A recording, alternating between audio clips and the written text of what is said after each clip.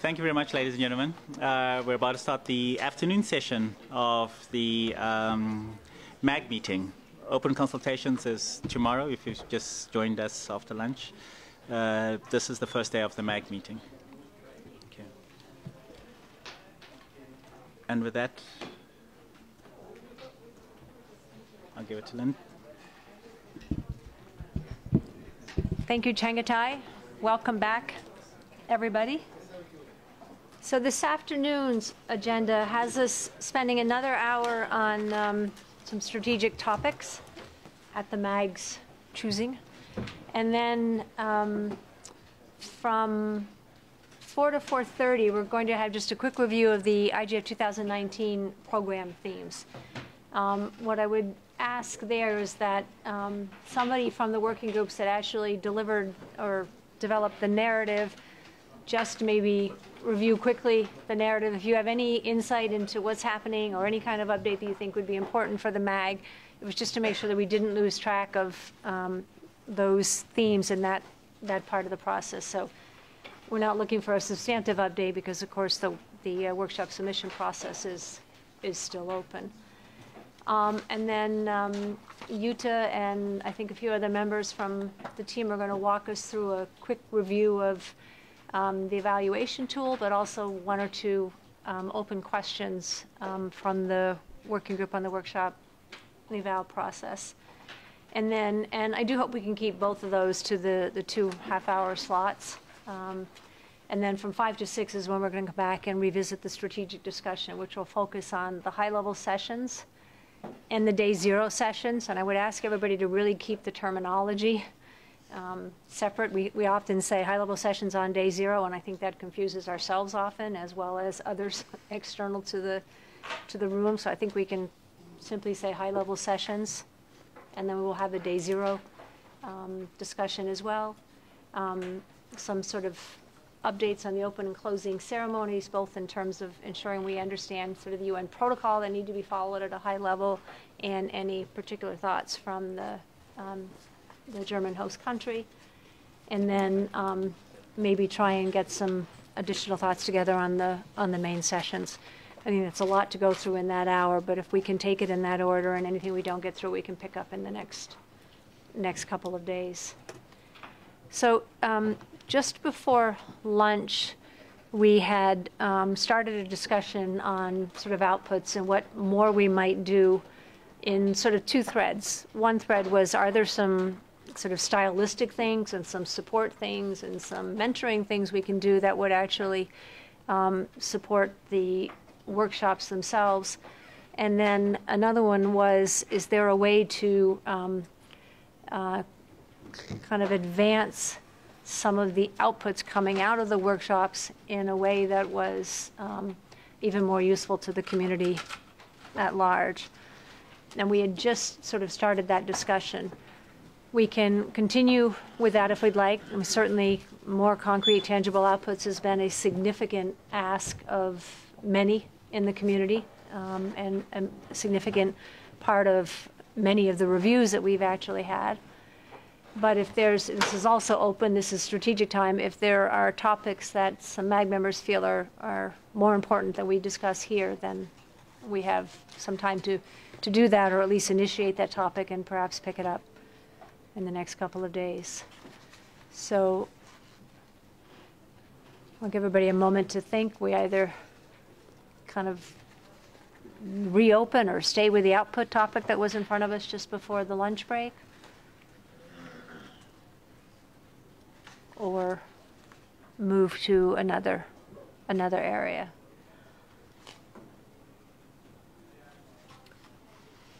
I'm not looking at anybody with intent. I'm literally just giving everybody a moment to sort of get their thoughts together and determine whether or not you want to take the floor.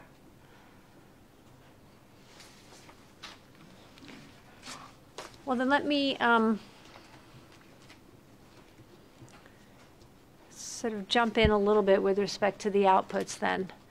I do think there are some things we can do that, again, are more supportive of the workshop organizers, are more supportive of the facilitators that are there in the room.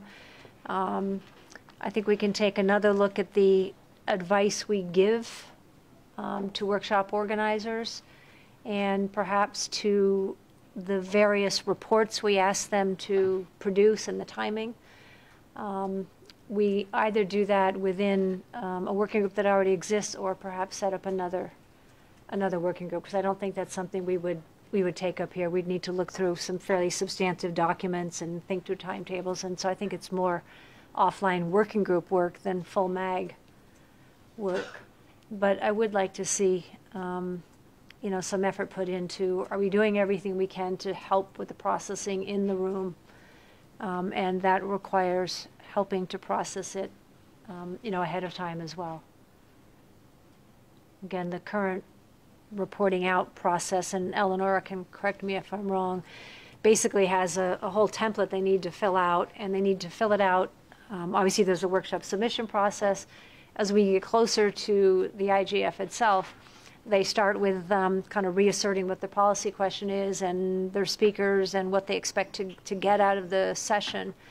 And then a week before, well, do you want to take the floor, Eleanor? Are you okay doing that? I didn't want to surprise you. No, it's okay. Thank you, Chair, for giving me the floor. I'm actually racking my brain a little bit to remember the exact process, because there were a few steps. So it was, in fact, a 3-step reporting process where we asked the session organizers to submit a pre-report with some basic information on the session, and what they were giving us in advance that we didn't already have were some kind of succinct key messages that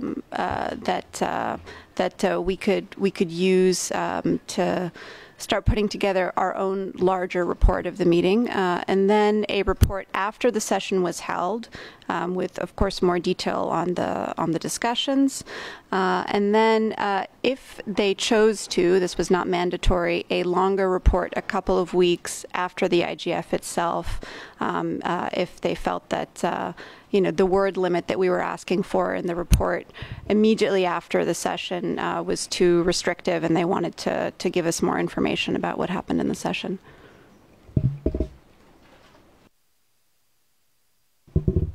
Thank you, Eleonora.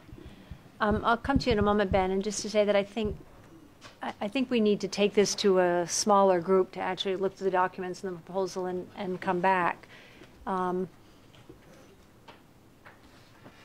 So let me go to Ben first and then process that. It was just to ask Eleonora and the Secretariat what proportion of workshop organisers and Open Forum and all of the other sessions, what proportion did you get back who actually provided the information you requested? How did it work out? Thanks, Ben, for the question. We actually had a very good compliance rate last year, especially considering that we were issuing some fairly complex instructions, and the process was put together a little bit last minute. But in the end, we had an almost 100% submission rate. I mean, of course, there were people who submitted past deadline, but with some chasing up, in the end, I think almost everyone submitted a report. Paul, you have the floor. Thank you, Eleonora. Yeah, hi, Lynn. Paul Rowney. Yeah, sorry about this morning. It was a bit quiet, but I think I was about half an hour behind everything that was being discussed. So I think I've caught up over lunchtime. One thing we were discussing over lunch, which I think is quite interesting as a thought-provoking thing, is the main sessions. And last year, the main sessions took place throughout the whole IGF from the beginning to the end. And the question is really, should the main sessions be at the beginning, in the middle, at the end, or does it matter? If they're towards the end of the IGF, then they can be used to sort of bring together what was discussed in the different workshops that are part of that theme, and sort of bring a wrap-up or thought of how we can structure what was discussed. So rather than having them, like last year, all over the place or throughout, which distracts people from the actual workshops, is to try and draw them to the end, particularly around the 3 thematic areas that we have. Thank you. No, I think that's an interesting suggestion, and maybe when we come to that, we can actually think about what is it we want to kind of achieve with this 3 thematic process, and then how are we best support that. I think that was a really interesting suggestion. I'm kind of loath to suggest what I'm going to suggest in a moment, just because the Secretariat is so sort of over-resourced, but it would be a normal Secretariat function to look at, coming back to all the prep materials and the sort of organizational materials and reporting, it would be a normal Secretariat function to look at the set of materials that we actually give to the workshop organizers in terms of advice and reporting, understanding what you're looking for in terms of the reporting at the end, and perhaps look at whether or not there are any areas for improvement on the basis of the discussions we've had here and we'll have tomorrow, particularly with the community, and maybe put those back out to the MAG for review. I think it's an awful lot, and frankly too much for people to take in sitting here now to understand that process and think about what some improvements might be, but I'm confident that the Secretariat understands what we're trying to do in terms of both facilitating kind of the level and the positioning and the conciseness, if you will, even of the messages that come out of the workshops. And I'm certainly happy to be a part of that review, and maybe there'll be some other MAG members as well, which would be. But if we could do that and look to that in the next sort of month or so, would probably be about the right time frame. Is that okay, Jennifer and Eleonora? We have the documents already, which were produced most recently by the Secretariat. So then I think if we leave the kind of more operational aspects of the reports to the Secretariat for the next step in the process, is there a discussion the MAG wants to engage in with respect to what we can do to step up the level, the usefulness of the outputs that come out of the individual sessions? In particular, there have been, again, a couple of things that have been mooted through various working groups. One is to maybe look at some of the processes in the NRIs to see if there's some learnings there that we can pull into the IGF.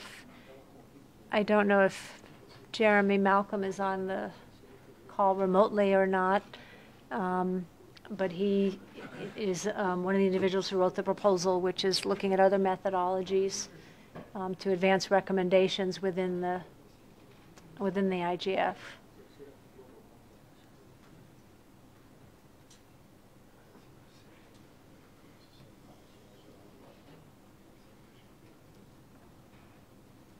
Does everybody think we're doing everything we can with respect to the outputs as they sort of exit the workshop sessions and as they...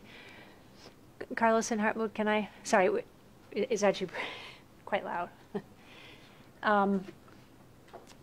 Do we think there's more we might be doing to actually, as the outputs exit those workshop sessions, to make them more useful? We certainly have a lot of work to do with respect to capturing and, perhaps consolidating and marketing and directing. But, I mean, are we happy with the level of outputs that come out of the various workshop sessions now?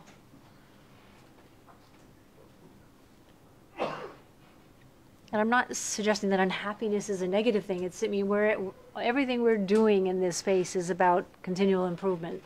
So are there improvements that we can see that would actually help kick the outputs up to another level? Jutta, you have the floor. Thank you, Lynn. I do think what Ben Wallace said before about when we should have the main session. Oh no, it was Paul Roney. So sorry. About when we should have the main sessions in the program is somehow a way forward to this, because the outcome from the sessions could somehow feed into the main sessions if we decide to have main sessions grouped around the 3 main themes of the IGF. So, and all the workshops will somehow be allocated to the 3 main themes, and then it's a question, what can we take out? What is an outcome that can be taken forward to a main session?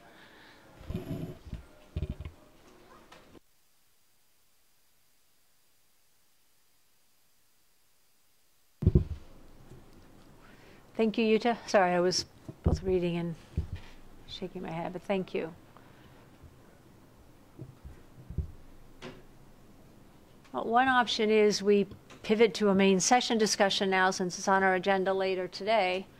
Another option is we come back and we look at some of the other strategic issues that were in the list that were in the agenda, and determine if there's something else the MAG would actually like to talk about now. So that list had some of the areas that had been mentioned as areas for possible future strategic priorities were to identify and ensure that we were focusing appropriately on emerging issues or the most consequential questions, strengthening outputs and recommendations, which we're talking about, the relationship or increasing engagement with the national, regional, and youth IGF initiatives is, I think, a really strategic area. I'm not sure that's best done here because we would want to make sure we had appropriate representation from the NRIs, of course, to do that discussion so that we're having the discussion with them. Anything else we can do to strengthen other intersessional activities? We have increasing participation from senior policymakers in the private sector, increasing stakeholder engagement or inclusion, improving outreach and support, working towards a cohesive program and a cohesive overall program structure. I think we've discussed the multi-year strategic program, and fundraising was on there as well. Susan, you have the floor. Thanks, Chair. Just some thoughts on the question of outputs that, and I agree it might be useful to have a smaller group if we want to toss around ideas about the format of the outputs, et cetera. But I think one question that might be useful to ask first is, what do we want for these outputs to achieve? What are the different impacts that we want these outputs to have? I think once we're able to answer these types of questions, that will assist us in writing for a certain audience or producing in a particular format. So I would encourage folks to kind of maybe consider that first. It could be helpful in moving the discussion along. Thanks. Thank you, Susan. I think that's an interesting suggestion. Is there anybody who wants to follow up on that approach?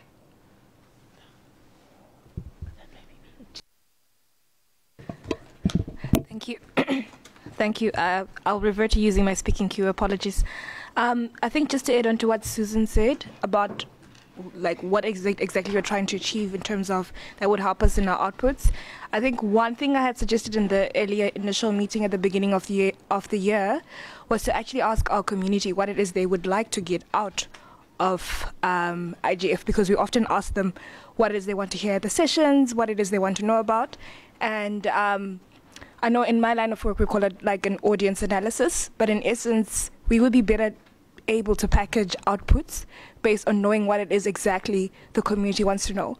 Because maybe the reports are quite lengthy, but they probably want to get like figures or images, a particular grouping, and maybe policymakers want the big, longer reports. So we'll be able to actually package things as according to what the different constituencies say they need. So it strikes me that we actually have multiple stakeholders here in the room. We have government representatives, we have private sector representatives, civil society, and technical community. Maybe rather than us trying to figure out what some third party wants, we ask people to, from the position of their stakeholder view, as a government, it would be helpful to me if X. As a private sector leader, it would be helpful to me if X. I mean, is there anybody who wants to jump into that? Daniela? Thanks. I just wanted to react a little bit to what Paul and Jutta said. I think discussing the structure of the program also in the sense of what kind of sessions when is certainly a way forward. And then maybe also comment to Susan. Yes, it's very important to ask first what we want to do with the outputs, or what the stakeholders want to do with the outputs when thinking about what kind of outputs.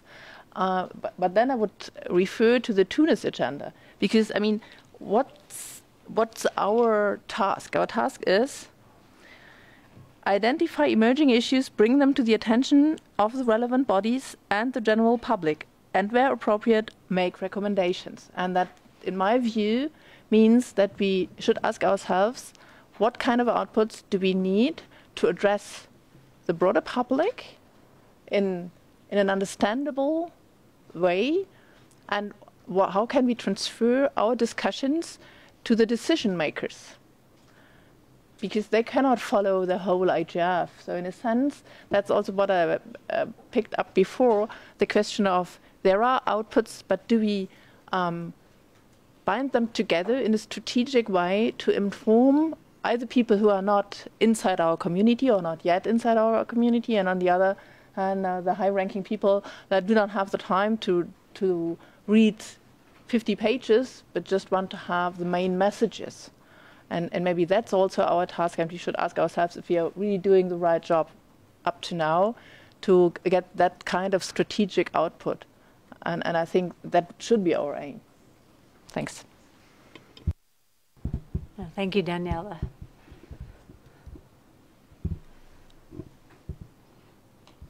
Sometimes talking about it in the abstract could be difficult. If we said, choose one of the main themes that we have, data governance or inclusion or access within inclusion, would it be worthwhile to maybe take those three themes and think about who we're trying to address by the work we're actually, and of course we don't have the workshops in front of us yet, but we had these narratives for these three themes. And the narrative said, we think this is something to be considered, and we're looking for workshop proposals that actually address those particular narratives. I'm still trying to follow up on Susan's suggestion, right? I've been trying to drive it down to something concrete. If we take, just as an example, one of those themes, does that help us figure out, if we were to start to say, who are we trying to address with this theme? What are the particular issues? How would we approach it? That would actually give us a communications plan at the end as well, which would say, these are who we think are the targets of these particular workshops or these particular outputs. And this isn't work I expect us to do in the full MAG here, but if we can figure out what the process is and what the work is that we think we want done, then we can get some ad hoc, groups to go away and do that. And again, partly I'm talking to stall and buy you all time to jump in here. So when somebody has a better idea or something that you think would actually work, please jump in. I see Susan's requested the floor again. Thank you, Susan. Thank you, Chair. And just as a follow-up, so I think that directing, having decision makers, whether they be government or decision makers in the private sector, or decision makers in general, I think there are a multitude of different audiences. We have a multitude of different stakeholder groups here as well. For example, I would encourage us to think about targeting all levels and different strata of the community. For example, we've been discussing within the Dynamic Coalition on DNS issues how to engage folks who are going to appeal to decision makers about universal acceptance readiness. So it's guidance not only for people who make the decisions, but for people who want to be able to engage the decision makers and how to do that effectively. So I guess I would just encourage us to keep a broad spectrum of decision makers or audience members in mind. But I also appreciate your brainstorming on the themes, and I just have to think about it a wee bit. Maybe the decision makers or the targeted audiences become more clear the more specific we get on what the particular issue is we're addressing or the particular policy question we're trying to advance. Miguel, you have the floor. Thank you, Chair. Just a couple of comments. Keeping the flow of what we are talking, maybe, and taking into account that we need to, understand the nature of our own outputs. I wanted to make sure that we understand that the outputs are there. We know, we've seen it. We are talking about them year after year. I believe that what we can be okay with it, not satisfied with it. We can always do better, but it's more about the impact of the outputs, and here I have to say two things. One, if we are going with the text of the Tunis agenda and talk about recommendations, we need to remember that we are in an UN setting, and a recommendation, if we are looking at it from the eyes of a government, it has a certain amount of responsibility towards every single government, and we might find some resistance from different stakeholders, but particularly governments that don't understand maybe the idea of the recommendations we are trying to put out.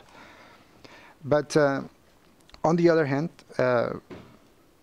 it's good to find maybe a moment within the program to not make an extract or anything, but to talk about the workshops. Someone high level to speak about to all the audience of the Global IGF about the end game, what we want with the workshop, why we are having workshops. It shouldn't take too long, maybe 15 minutes or in some part of the program, but to make people understand why we are having these sessions within the agenda that might seem to, digress everything. We are talking about too many things at the same time. That was a criticism we faced in the years before. Maybe if we can give an idea at a political level, that why we are doing this in order to advance, in order to move forward, in order to understand better the problematics, but the end game, and maybe that can create some expectations in the communities that we can use as a force within IGFs, between IGFs. Sorry, around the year, that we can, alongside with the regional and national IGFs, to keep that as a momentum, as a force that will bring us to, an end of the work that year with the workshops. So we understand that what the main issues are, that they were seen in the workshops, how the discussions went, and some sort of an output about this whole process. Maybe that could help in order to, make people know, particularly with the workshops, what the outputs are, because there are too many. Maybe giving them an idea. Thank you. Sorry for taking so long. No, I think that's a good idea, Miguel. Let me go to Nebojša, who's asked for the floor. Hi, Nebojša Rege, government second term in the MAG. One question for the Secretariat. Do we distribute the conclusions or recommendations through the UN system to the member countries in some way, or we just publicly put them on the web page or not? If we are not doing that, I think it might be very useful if we have a document of 2 pages distributed either through the UN in New York or here in Geneva to the missions of the member countries with a brief report that what were the outcomes, recommendations or suggestions from the IGF. Thank you. No, yes, that's a good idea. We, in our communication plan that we've been talking between us, the IGF Secretary, and UNDESA. That is one of our plans, first of all, to distribute it amongst the missions in New York and here, and also distribute it, to other UN agencies, like UNESCO, etc. And then, apart from that, distribute it to allied agencies like the OECD and the Council of Europe. Sorry, not the Council of Europe. We haven't thought about the Council of Europe, but the European Commission, because they have similar programs and they are supporters of the IGF. So if they could distribute it as well, so that is in the plan for this year. So can I try a different exercise? I'm going to try and personalize it a little bit, but not ask anybody to raise hands or show of hands. I want everybody to just ask themselves, how many of you read the chair's summary? Again, I'm not looking for show of hands, but just how many of you went looking for workshops on a particular topic and either found and again, I don't need a show of hands. I'm not trying to, call anybody out. I'm just really trying to get us to drill down and figure out where they're useful and where they're not. So how many people have gone looking for workshops on a particular topic and read through the workshops or found the workshop reports? How many people passed any of those workshops? How many people said, this would be really useful to X, and passed it on? How many people passed on the chair's summary saying this would be useful? So no, I know some of you did, but I'm saying, we all, and look, we're all giving a lot of time for something that we obviously care a lot about and feel very strongly makes a difference in the world.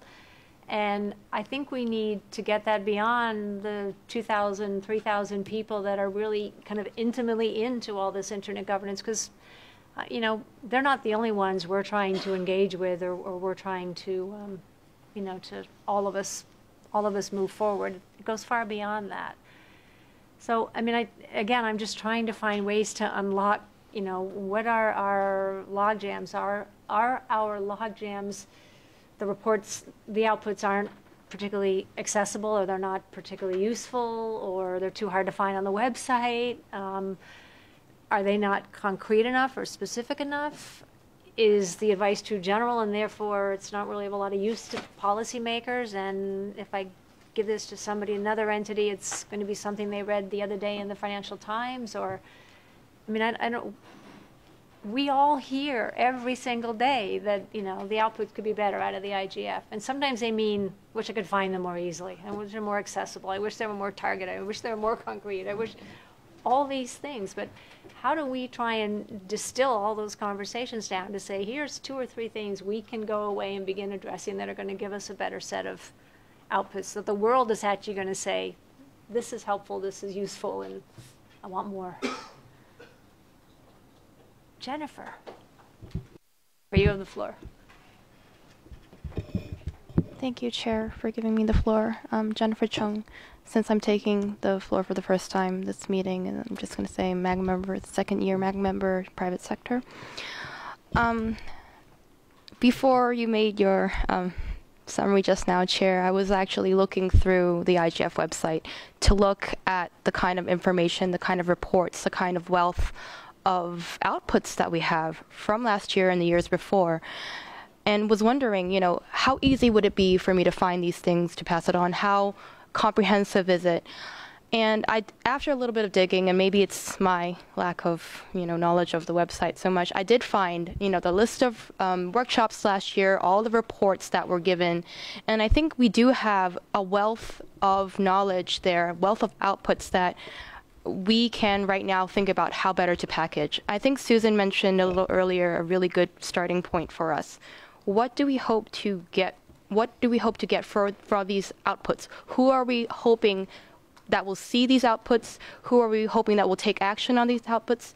Even if it's not something that you want someone to take action on, how are we packaging it? Susan made a reference to the DC DNSI issues, what they were thinking about, messaging that needs to go to different strata of the people that you're talking to. For example, if you're asking UN agencies or governments to look at reports, they're not going to look at a 50-page report. They're going to look at a 2-page summary. And the way the 2-page summary report is packaged in a way to appeal to people reading it. If you're looking to try to engage more private sector, you know, we're more interested in looking at figures. We're interested in looking at how this actually can impact the particular sector we're working in.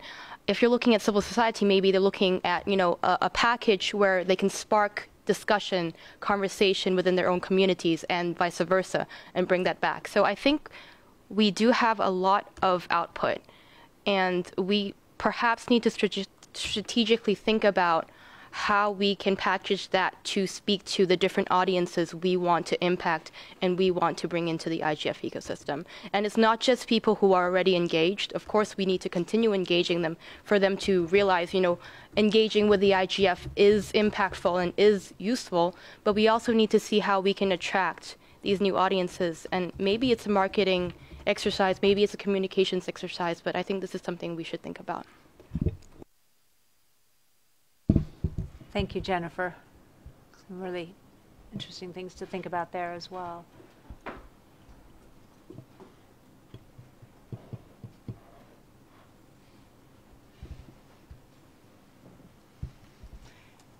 So I've been doing a little bit of looking about in terms of other similar processes to see what they're doing. And one interesting one is the UN Global Compact. If you actually look at them.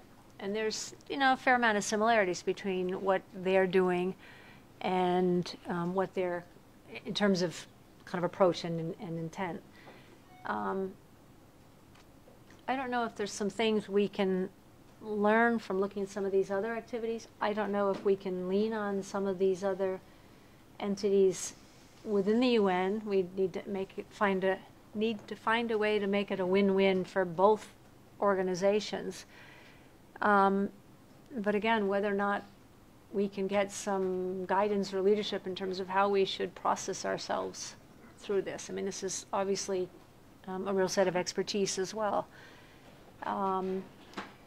We could, in fact, take a subset and maybe try and think through 1 or 2 processes if we started with one of the themes and maybe one of the tags underneath the theme and said, again, who are we trying to reach, to what purpose, and how can we best do that? I think we could do more around campaigns as well, which we could get through the community with the support of the community that would get interest. And that's a little bit of what you see if you go to the UN Global Compact. You know, this sustainability, 10 principles for sustainability, something. I'm sure I'm confusing multiple sites there with what I just said, but you know, they do that by getting, you know, campaigns and initiatives and something that builds excitement and gets people to think about and come to the issues. Maybe that's, you know, marketing in quotes or something that we could do in terms of building interest and outreach at the same time. Again, just trying to spark different pointers here. Paul Rowney. Paul, you have the floor. Yeah. Thank you, Lynn. Paul Rowney. Just commenting to some of what's been discussed. Firstly, I don't find the IGF website very friendly. I find it quite difficult to find information, and it's quite laborious actually to work through it to get to where you want to get to. So that's just a personal comment. I don't know if everyone has the same experience. I think if people are expected to go and find information, it's not that easy to find. It's not intuitive to find the information. There's been a lot of discussion about marketing, and I think it is key that we do look at how we market the outcomes and the reports and make sure that the stakeholders are aware or it's pushed out to them, for example. But basically make it easier for the stakeholders to know how to get it or to make sure it gets to them. And just looking at the A4AI on their affordability report, I think that's their key output, and I think they do quite well marketing and getting that out. And maybe a similar type of approach could be useful. Thank you. Thank you, Paul. Hannah, you have the floor. Thank you, Chair, and thanks to those who've spoken before. Just to pick up and broaden the brainstorming here, definitely support the wider dissemination of the Chair's summary. With thanks to Chairs for putting that together. But also, I think one of the benefits of the Chair's summary is that it's a digestible account of all the discussions happening at the IGF. I wonder whether it would be possible to look at aggregating some of the summaries of the different workshops. So if there's multiple workshops on similar topics, instead of having 5 different files for 5 different workshops, is there some way to get key messages across themes instead of so somewhere in between the level of a chair summary and the more granular individual workshop things, which would be key messages that are largely agreeable to the participants, but that might also be a stepping stone towards recommendations or something that's useful. I think building on the Global Compact idea, the Global Compact, of course, has principles that you sign on to. So is there something across some of the themes that might be taken up by a community or a series of different actors? I don't really know. As you've mentioned, it's hard to speak without looking at specifics. But I think it's worth thinking about. It's also worth thinking about when we're putting together the program or looking at proposals. I think this happens in every UN setting. There'll be a lot of different actors that plan on having similar events, but don't necessarily partner on them or don't really know who has an interest in a similar event. So maybe in terms of front-loading the work, if we see that there's several different actors that are already going to do something on, say, security, instead of just saying that they have to do separate reports, maybe we can encourage that they speak together about how to diversify the different conversations, and also how to have a common outcome output. The difficulty I want to flag with talking about outcomes and outputs is even if we're thinking of the examples in the room, everyone has a different definition of what that is. For some it's a declaration, for some it's a report, and those are very different things. So I think a variety is good, but for us to figure out where we can add value, we'd need probably a common definition of some kind. Thank you. Thank you, Hannah. I'll just keep jumping in. Maybe, and this is all just in brainstorming. I mean, trying to get different thoughts coming from all corners of the room, and of course the MAG will have to go away and think about what might work or not. But when we created the 3 themes, and we had the working groups, or I don't think we called them working groups, so we wouldn't confuse them, but the ad hoc groups go away and develop the narratives, and one might imagine that process extending throughout the program setting process. So you support the narratives, you support the call. Once the MAG has gone through the workshop approval process, maybe there's another process that comes in sideways or at the same time that actually looks for, are we really pulling in the topics that are really pertinent and clear within this topic? Can we do some of the threading that I think Hannah was sort of alluding to, and maybe that culminates in a synthesized report at the end or an out report or something. So maybe there's an opportunity to keep those kind of narrative groups together to help with some further shaping through again, I know there are going to be pros and cons to that in people's minds here. I'm really just trying to throw various ideas out. The other thing that sort of strikes me when I look through the list is the IGF website. And by the way, Louis does a superb job managing the website and all of the IT support and all of the audiovisual and all the remote participation support and absolutely everything. So, I mean, we should say that right up front. But maybe there's a different approach to the website, which the website that we have today sort of says this is what's happening at the moment in the process. That's pretty much what it does. This meeting was held, this meeting's coming up, here's where you find the report, so you look at it, you don't immediately get excited about internet or internet governance or inclusion or anything, because it's kind of the process. The next meeting, here's the deadline for And maybe those go on subsidiary pages, and we start with, the IGF, I don't know, 2019 cares about inclusion, cares about data governance, cares about, and we lead with some pictures and the narratives, and that's what the IGF 2019 is about. And we create a storyboard or something up front. But that's not website work, that's MAG work or our community work here. And I think that should be something which is kind of quite easy to do. Doesn't take away from anything that's there. All that information is absolutely necessary and it's still there, but we find a higher level, kind of more exciting, more pulling your heartstrings or something a little bit to pull you into the work. So again, just in the nature of just throwing lots of things out there, I'll go back to the queue now. Paul Charlton, you have the floor. Oh, thank you. Thank you, Chair. It's Paul Charlton. I was just going to follow up on what you were saying and also what Paul Rowney was saying about the website. I agree. I think the way in which we present information there now, it's kind of static and focused on process, which of course is necessary in terms of building each year's IGF because there's so much work to do. But the past IGFs they're sort of treated like they're sort of back there in the archives. And when I think of how sort of large UN agencies, for example, but I suppose it goes with other large organizations as well, present themselves on the web. It's, there's a focus of, we just did this and we're doing this. This is what we stand for. Sort of like some of the points you were making.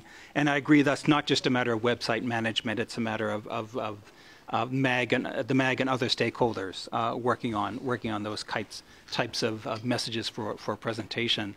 It strikes me as well that we also have a structural problem because it's just the nature of the IGF that we don't have one person who is sort of elected as a Secretary General or a Director General, again, comparing us to a UN agency, where that person's full-time job would be not just management, but also promotion and promoting the organization and its mandate and its messages. So that's something we just have to struggle against. But I think this is this type of work is well worth doing, and it seems to me that there's a connection between this whole issue of how we're presenting ourselves and also the concept of what sort of messages are we going to put out every year. Perhaps there's a little bit of complexity as well, because it seems to me when we talk about outputs or results, it's almost at two levels. One, there are the specific reports of specific meetings or events or workshops or sessions, and then there are these higher level, more sort of strategic messages. Maybe the strategic messages are more difficult. And in that sense, I would agree with Susan and Jennifer that although we have what's written in the Tunis agenda in terms of our mandate, but I think we do have to think of the intended audience and also think of, because there are so many different entities and venues that are discussing these issues, what is our value added? And I mean, our value added, I think in some terms, is the nature that we are truly multi-stakeholder, where many other venues are not, and also that we're looking at a fairly significant range of issues. I know we're trying to narrow it down and maybe focus on a more limited group, but those I see as the two things that are value added, and I think it's a matter of how do we capitalize on that and use that as a basis for developing these messages and these outputs. I'm sorry that I don't have any answers, but those are just some reflections. I think they're very helpful reflections, and I appreciate your coming in. We'll go through the queue, and then why don't we close this? We'll come back to it over the next couple of days, and so we can go to the rest of the agenda, but we will go through the queue that's up there at the moment. So, Titi, you have the floor. Thank you, Lynn, for giving me the floor. I want just share some thought about what I think should be improved, because just looking the paragraph 72G of Tunis's agenda, it says that we have to identify emerging issues, and we have started a good process this year because we have just identified 3 thematic area, and we are going to actually discuss, identify what are the suggestions that will come from the global event. But I think that we should bring more attention on the second part of this sentence that says bring them to the attention of relevant bodies. I mean, what IGF does to bring the attention of the results of the IGF to the relevant bodies, and which are the relevant bodies? Because, for instance, if you want to have an impact in Italy, we have different bodies which are involved in internet governance. There are authorities related to privacy, authorities related to, for instance, communication and so on. So I think that we should focus on this sentence and try to do more, I mean, to bring the attention. And also about make recommendation. I mean, which kind of recommendation makes it IGF? We usually issue some reports. We don't publish very strong recommendation, and we don't send them to the public authorities and so on. I think this is the part that is missing. And when I was thinking about governments, but it's not only government, it's also business and so on, because recommendation should be, communicating in a broader way, I think, respect to now, because the website is not enough, because people usually have many other things to do, so you need to catch their attention, I mean, to have impact and to improve in some topics. Okay, that's it. Thank you. I think they were very good points as well, Titi. We have a few more people in the queue. Dennis wanted to say a few words as well. Is that now or a bit later? No. No, about the website, I think I cannot agree more with everyone. All the comments are valid, but for me also it took some time to use this IGF website, and it is a portal within portals. So we have the 2018 IGF as a separate portal, and you need to go there and you need to study a bit, and maybe we should do more maybe capacity building on that. And also, let's not forget the host country website. And it's up there, and it's much more interesting. You can see why you should involve with IGF. You see different interviews. So I find it very helpful. And one point about the suggestion that Hannah made about the key messages categorized by teams. That's actually what we did at the end of during the IGF 2018. So if you go to the archive at the bottom of the website and click on IGF 2018, then you would see the chair summary and key messages there, and we have 2 pages, I think, for each thematic issue. If I can just say, your last comment just kind of proved the point that's been made in the room. If you go to the archive and you go to the bottom of the page and you click on the X and you go here and you go there, you get to the chair summary. If the chair summary was the result of everything we did last year through the IGF and the IGF ecosystem, if you went to any other website, you'd see a little book cover up in the corner with it there. You'd see the other books as well. And so I think it's just the points that we can do more. Sorry for getting overexcited there. Mamadou. Oh, okay, Eleonora. Sorry, thank you for giving me the floor. I just wanted to tack on to what Dennis said, because I think in this discussion, the fact that we produced the messages got lost, and of course that's also connected to how accessible things are on our website. And I just wanted to quickly add, so that the process is more clear for everyone, that the messages are connected to the session reporting, that the reports that came out of the sessions were then used as the basis for these key messages. So yeah, it's important for that to be understood. Particularly to encourage everybody to do great work again this year. And thank you, Eleonora. Mamadou, you have the floor. Well, thank you, Chair, for giving me the floor. Mamadou Lo from Senegal, private sector stakeholder. I would like to echo some of my colleagues calling for more marketing to showcase and distribute well our works and outputs. One example is what has been done during ICON 64 with outreach and capacity development session organized by the IGF Secretariat. It will be nice if we can replicate this during most of IG events with IGF booths and document materials like IGF annual report, IGF workshop reports, main session reports, leaflets, and brochure, as we need places and moments to share and talk on them with the general public. I'm also thinking on how we can use TV broadcasts to showcase IGF annual event. Also, I was thinking about how we can evaluate the workshop effectively done on site. I asked the question in our first MAG meeting, and I'm waiting for a response from the working group on workshop evaluation. Thank you very much.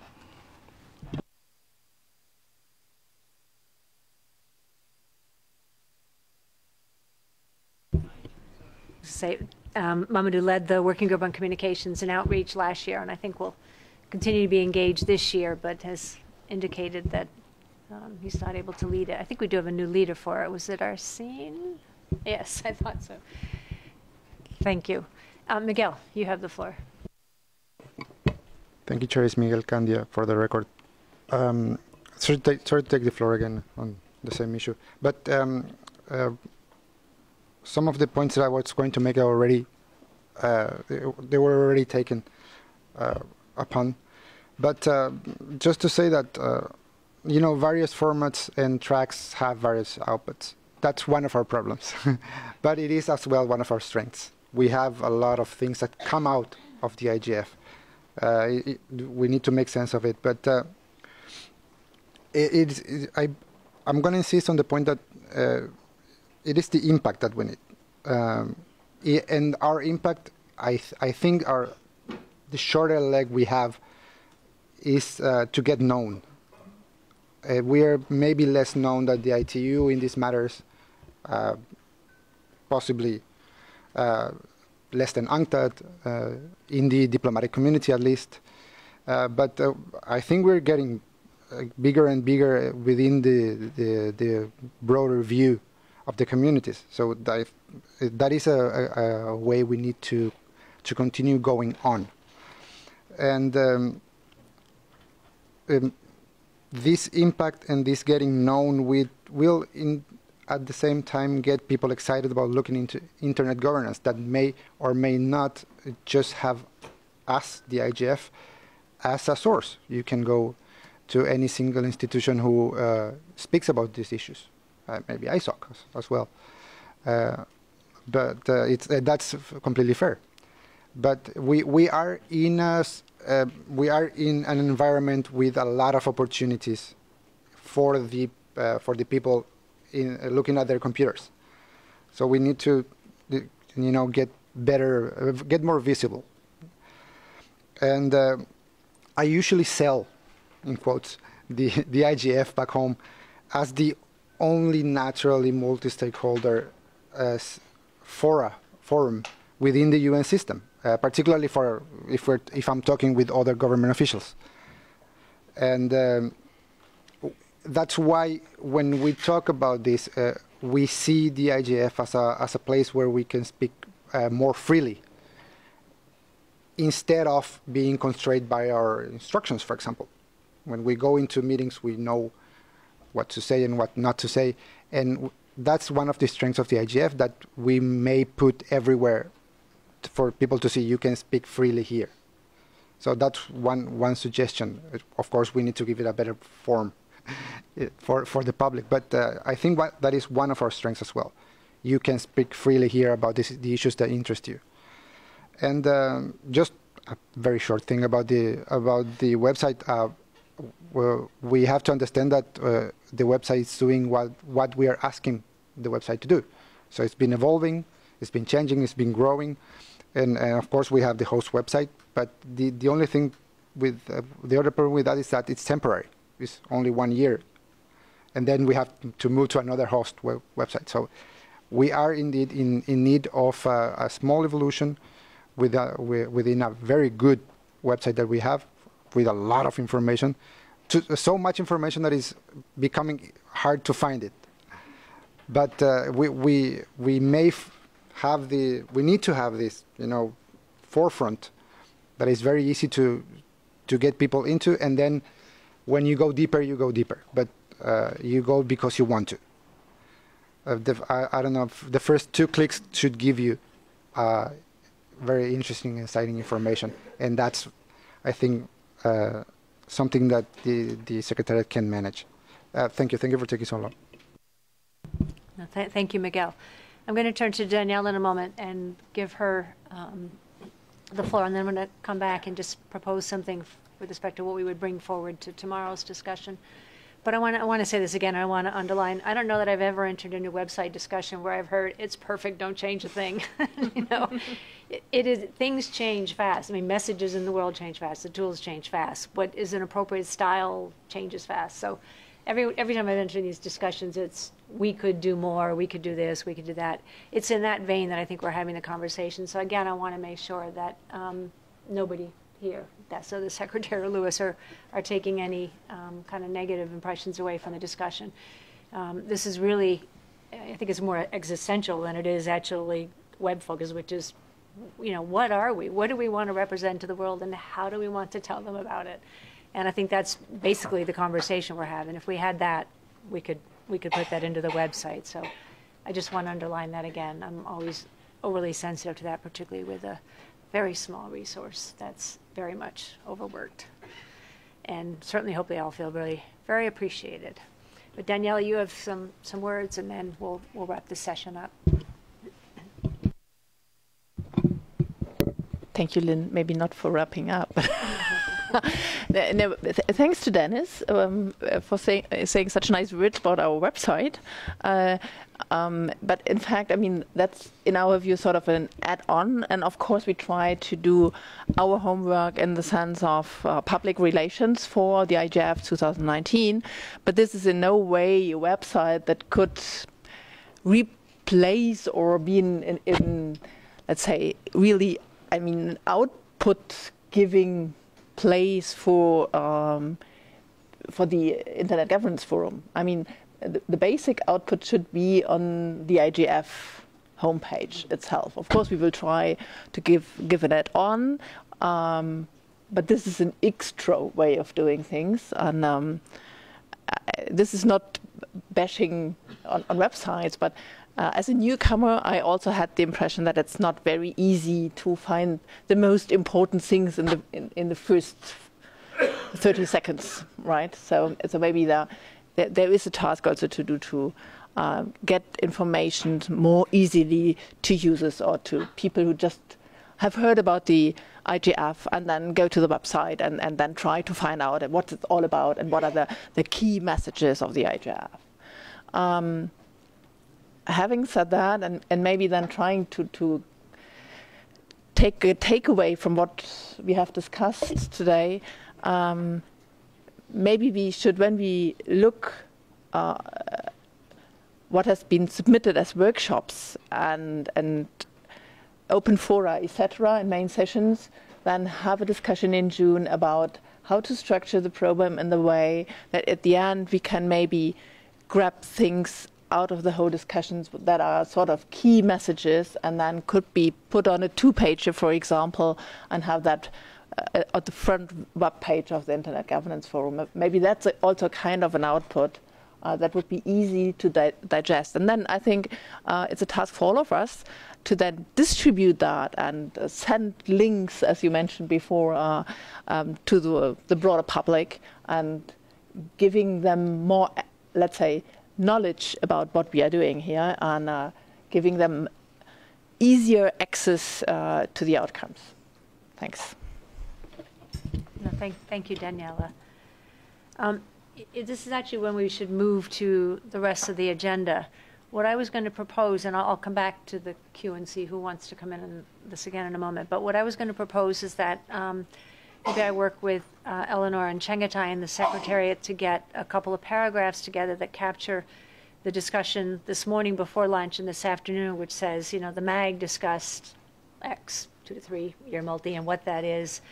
The MAG had a discussion on outputs and try and kind of just a short paragraph or two that we can use as introduction to the discussion with the community tomorrow so that they understand what we were trying to talk about, but that we actually ask them for their ideas. And if they have lots of ideas, then that's fantastic. We can certainly bounce some of the things we've kicked around here off them as well. But that would be the way I would propose we actually kind of drive through the strategic part of the discussion tomorrow as part of the open community. Does that seem good? Seem okay? So again, with that, normally we would be coming to the review of the 2019 program themes. I'm not sure if the people that are in the queue are anticipating that and are there for that discussion, or were you in the queue for the discussion we're just trying to conclude here? So let me go through quickly and see. If it's opening up a new front, maybe you could either send a note to the MAG list or save it for the discussion tomorrow, because I think it's important that we actually go through these other remaining sessions today as well, ahead of the community consultation tomorrow.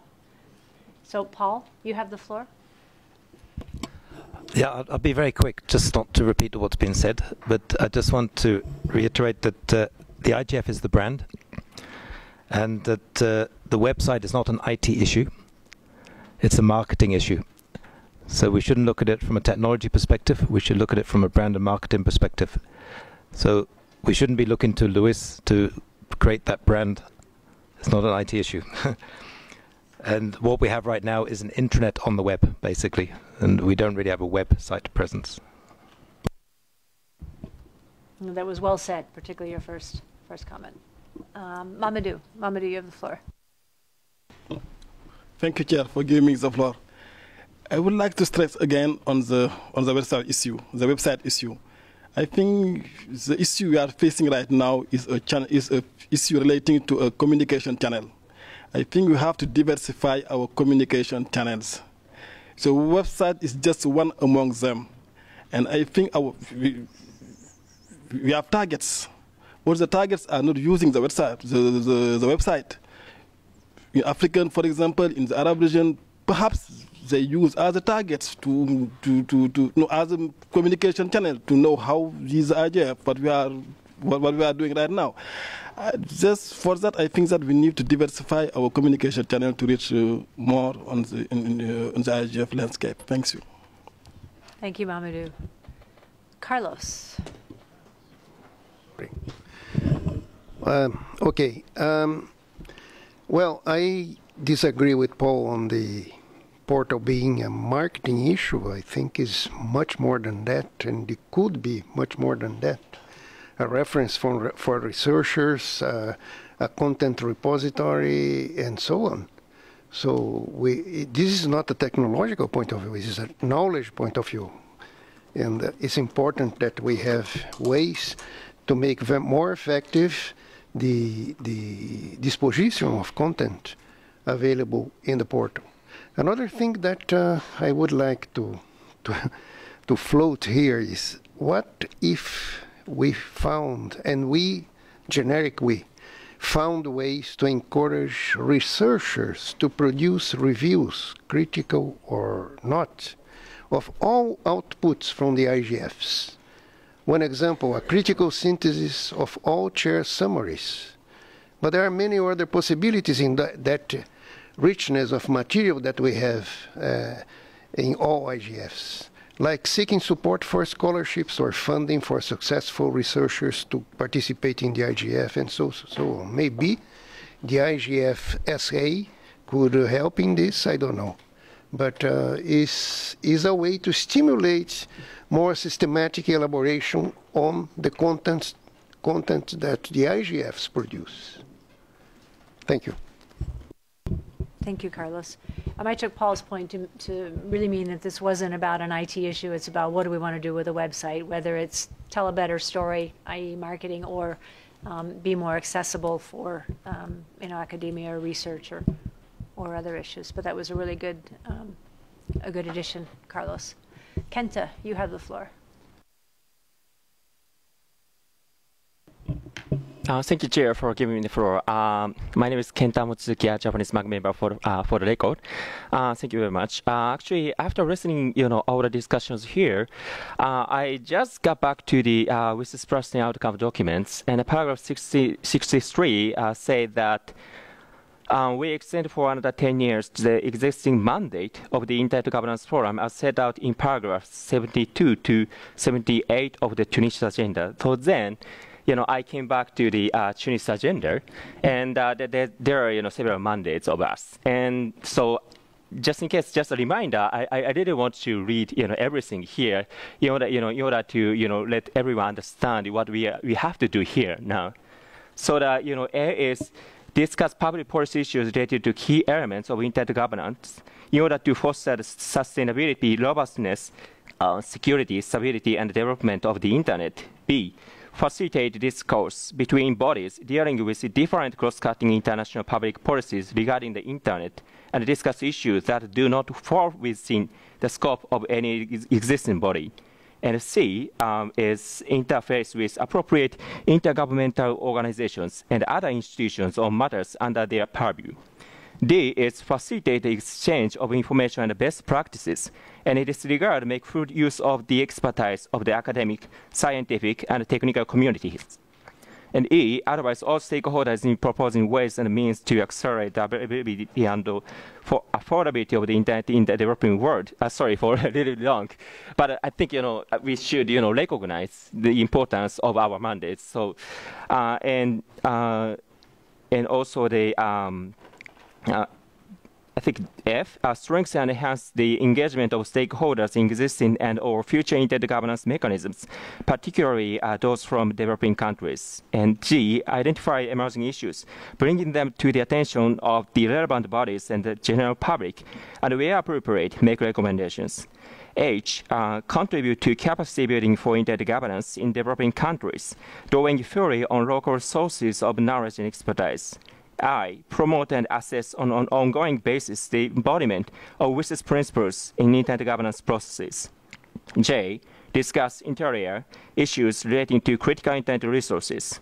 K, help to find solutions to the issues arising from the use and misuse of the internet or particular concerns to everybody users, and I publish its proceedings. So when discussing the improvement of the IGF, we should always recall our mandates, that I, read, now.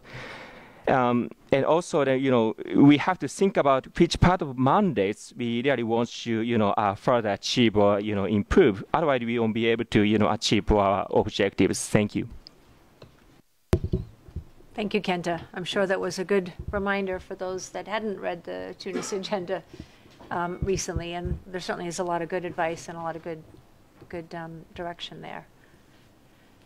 The speaking queue is empty, so what I'd like to do is to close this. I think I'm going to suggest that we don't do the review of the program themes, that we wait and do that over the course of the next 2 days, so that we make sure that we have time for items 8 and items 9. Item 8 in particular, it's important that we get through today because Yuta's been driving that work. It's not really an appropriate discussion for the community discussion tomorrow, and she's not able to be with us on Thursday. So we need to get that in. And I think it's important that we actually have 9, the strategic discussion there, because that should actually form part of our report out to the community tomorrow. So if everybody was okay with that, we will capture item 7 in our work tomorrow, or more likely Thursday. Again, it was just meant to be a high-level kind of refresh everybody's mind update anyway. I want to thank everybody for going through the discussion here. I said that in the Internet Engineering Task Force, they have a chair as well, and they'd always said the chair isn't the person who sits on top of these activities, it's the person that everybody else sits on. It's the chair. So, I mean, I've just been trying to really pull ideas out and understand from the community where they think the priorities are, what is important, what should we be doing. And, of course, all that has to be tempered with what's possible for us to do. And, of course, we would always stay within the Tunis mandate as well. So I suspect a lot of those ideas will percolate amongst people here. We'll certainly get another run at this tomorrow in the open consultation day. And then we can determine how we take this forward. But I hope we don't lose kind of the enthusiasm for really making some of these changes. We've always been about continual evolution. It's the time. We still have a fairly long runway ahead of us on this mandate. I think the areas we've been asked to improve on are pretty clear. So I think the responsibility is just with us now to figure out what's appropriate and what can we execute on. And I do hope we continue moving this discussion forward. So with that, I guess we'll turn the floor to Jutta for item 8, which is the workshop process. And I think there were a couple of items there, not just the review of the evaluation tool. So Jutta, you have the floor. Yes, thank you, Lynn, for giving me the floor. And probably I may ask Luis if he can. Could you put up the tool so that everybody has in mind what we were talking about? Sure, I will do that. I do think there are two things that we should take the time to discuss. First, the experience MAG members have gathered with working with the tool, trying to understand the descriptions of the scores and trying to handle the tool.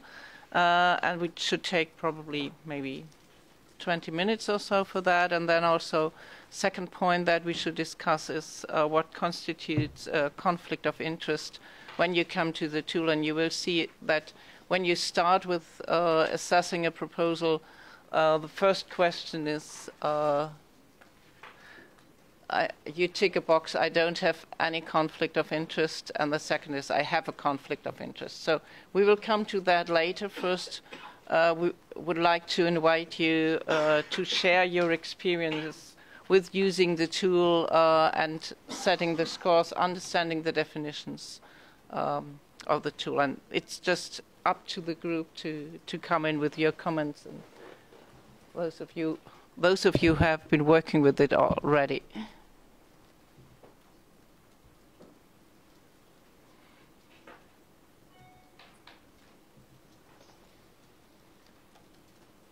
So we got some comments on the list, but probably it's better if you report your experiences by yourself.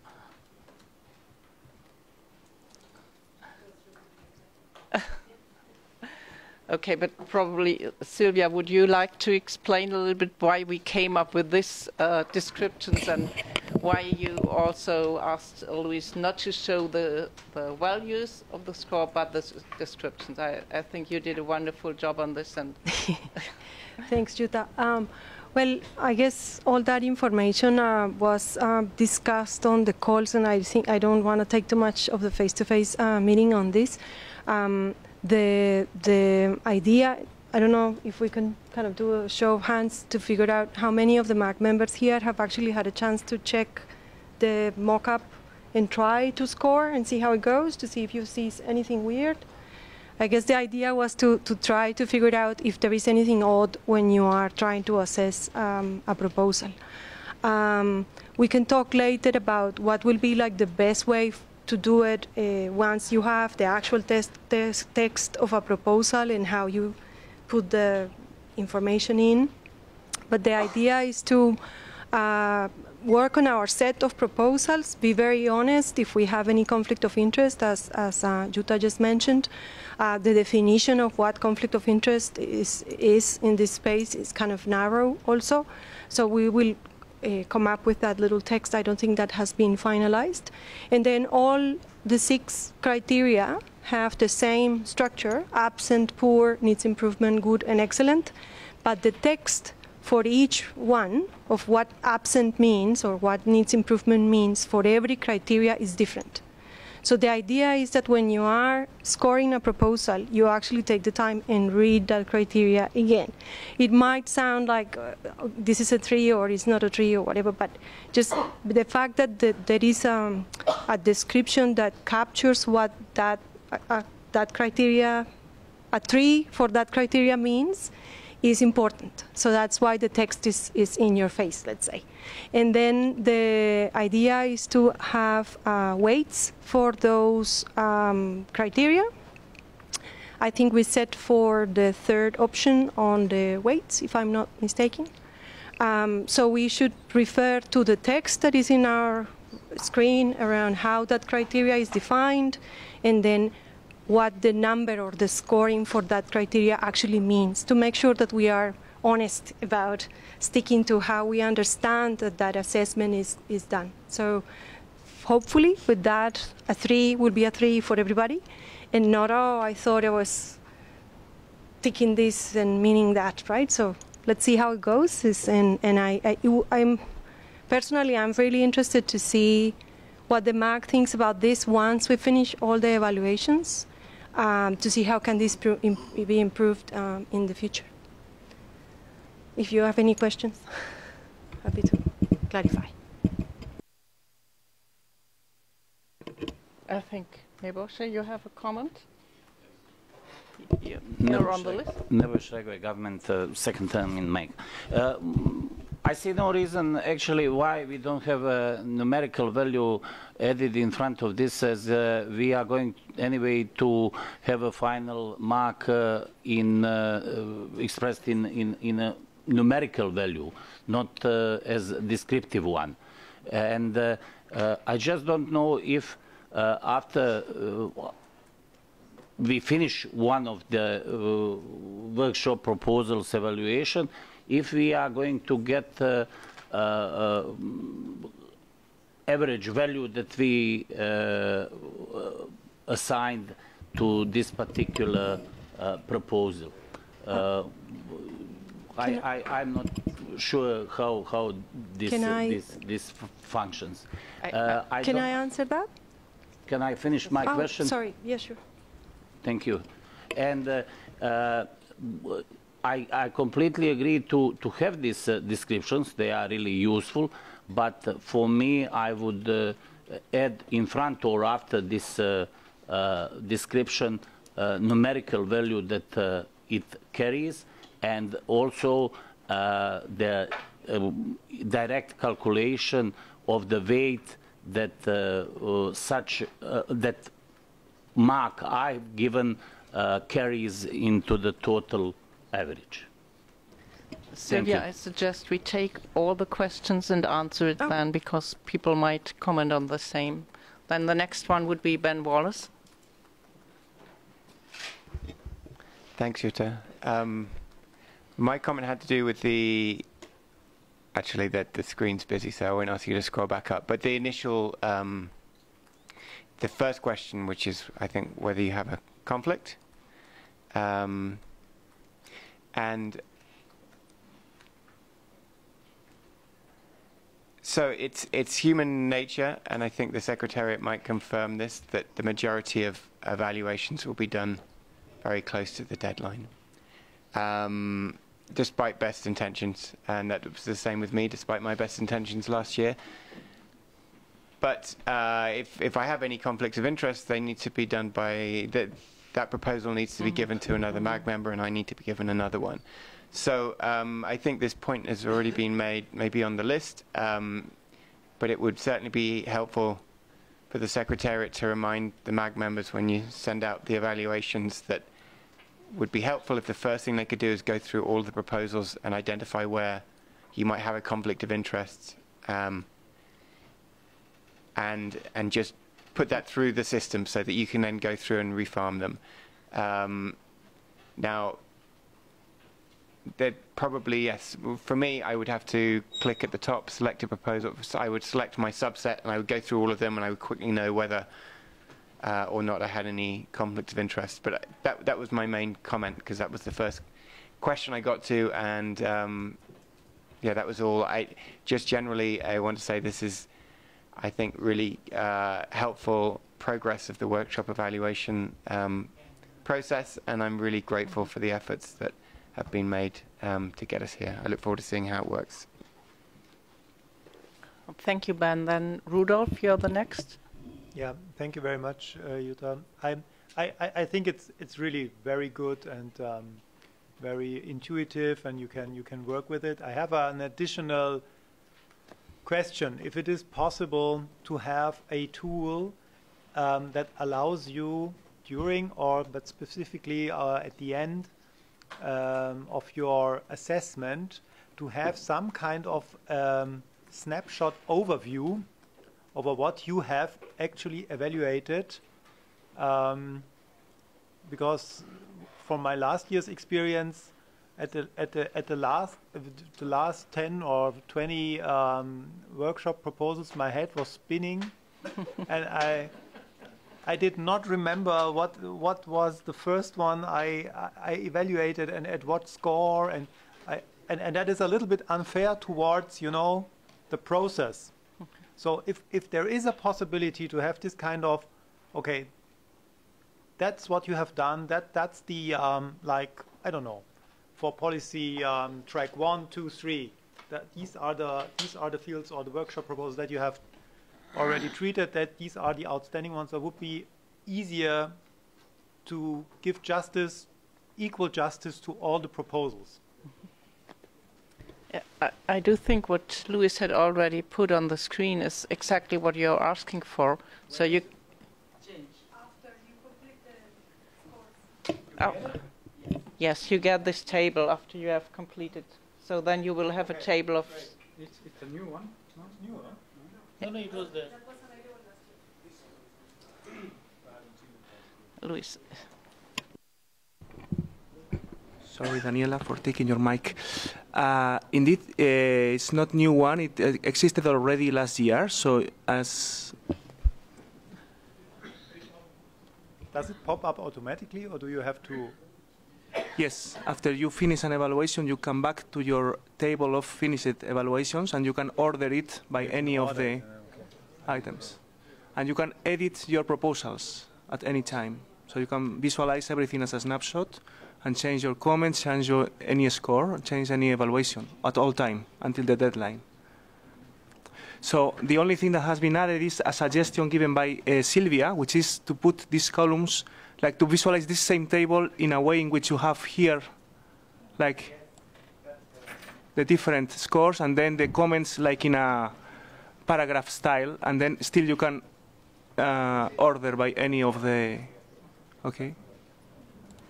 So we can keep one or the other style or both. I mean, it's okay. Yeah, thank you, Luis, for your explanation and also for your great work. I'm really impressed. Sylvia, would you mind to explain about the numerical values and the descriptions? Well, all of our scores are stored in the database, right? So one of the things we did last year was that there was a spreadsheet circulated later where we had the I don't remember if it was all the proposals or only the ones that made the initial cut for the actual face-to-face meeting, but we can discuss on that.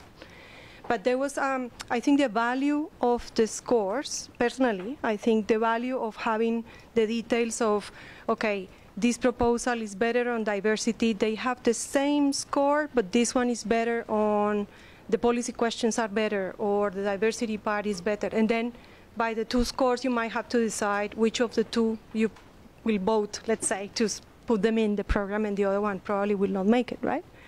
But that will be useful when we have the scores of all the MAC members.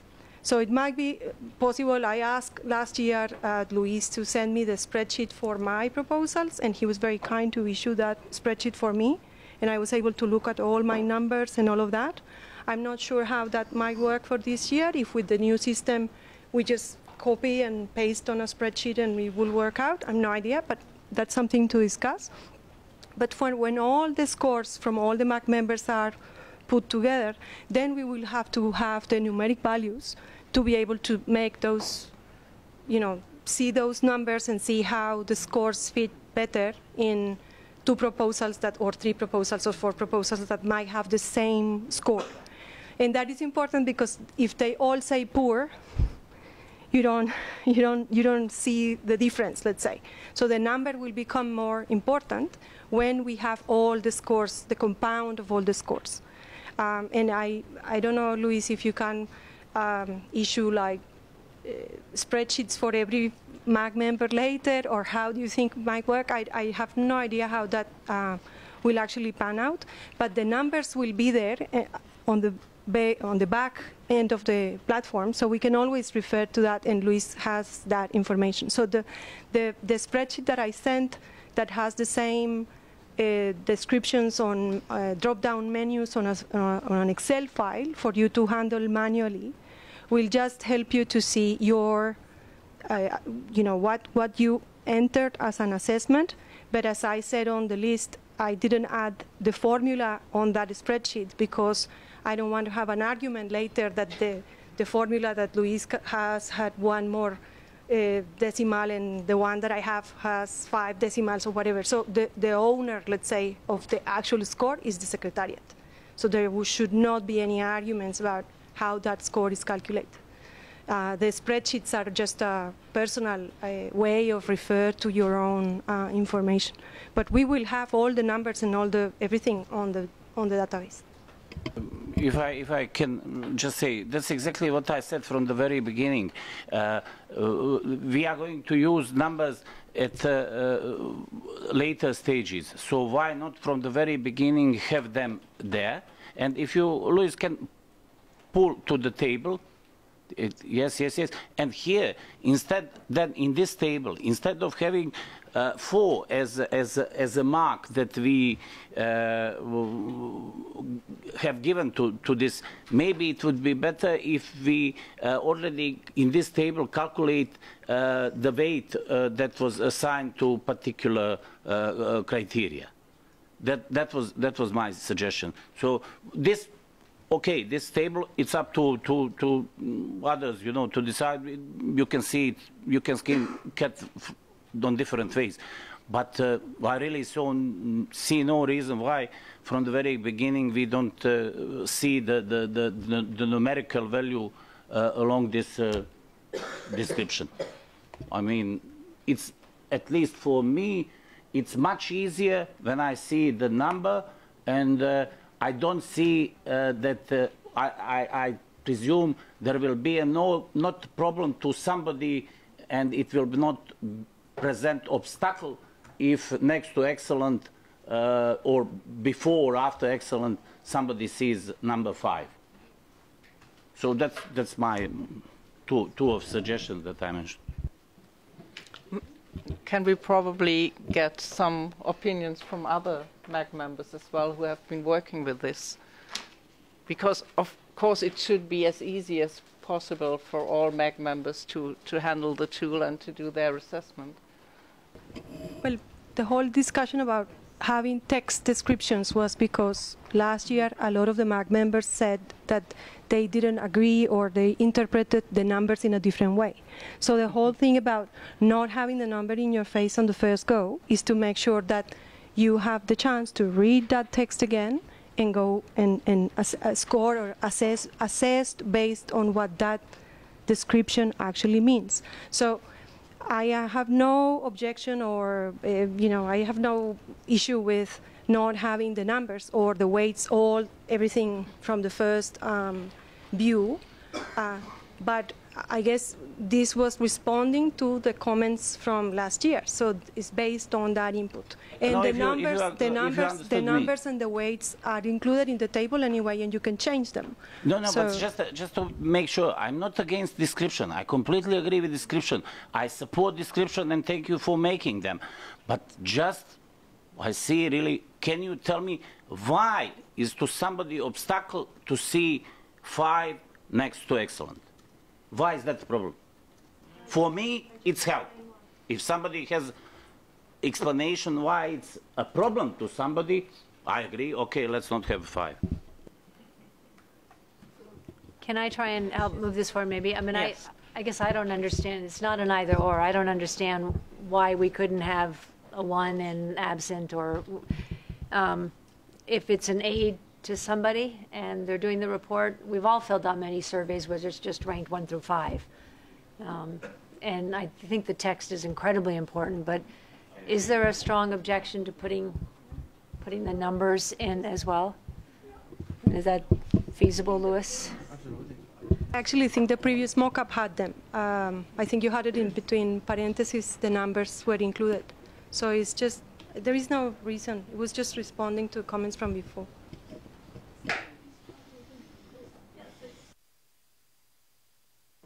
So it seems we can do both, and if it makes it easier for people to work with it, so we have both descriptions and the numbers. Okay. But it's understood. Yes. Perfect.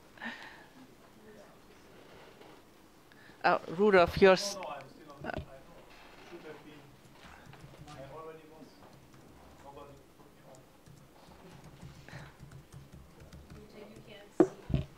Paul is looking for the floor back there. Yeah, sorry, I can't find my cue. Please come in, Paul. Sorry. My personal preference is not to have the numbers. I think this helps you think a little bit better of how you're scoring, but also each of them are weighted. So having the numbers sort of suggests that they're equally weighted. By not having the numbers, it's more evaluated on how you rate it on the descriptive rather than the number. But it could go either way. But my personal preference would be not to have the numbers. Okay, now the discussion is open again. I don't know. I don't think it's necessary to have a vote on this, but just make it easy for all the MAC members. And if we hear a lot of voices saying that it's easier to have the numbers, and of course it's necessary to read the descriptions, because otherwise you can't go through this, because the descriptions, as Silvia said before, are different for each of the 6 criteria. So it's necessary to make yourself acquainted with the descriptions and to understand what it means to say absent for policy questions, that it's different if you say absent for diversity, for example.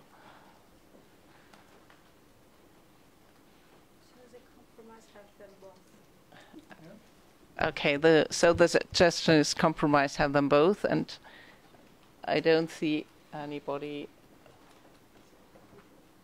contradicting.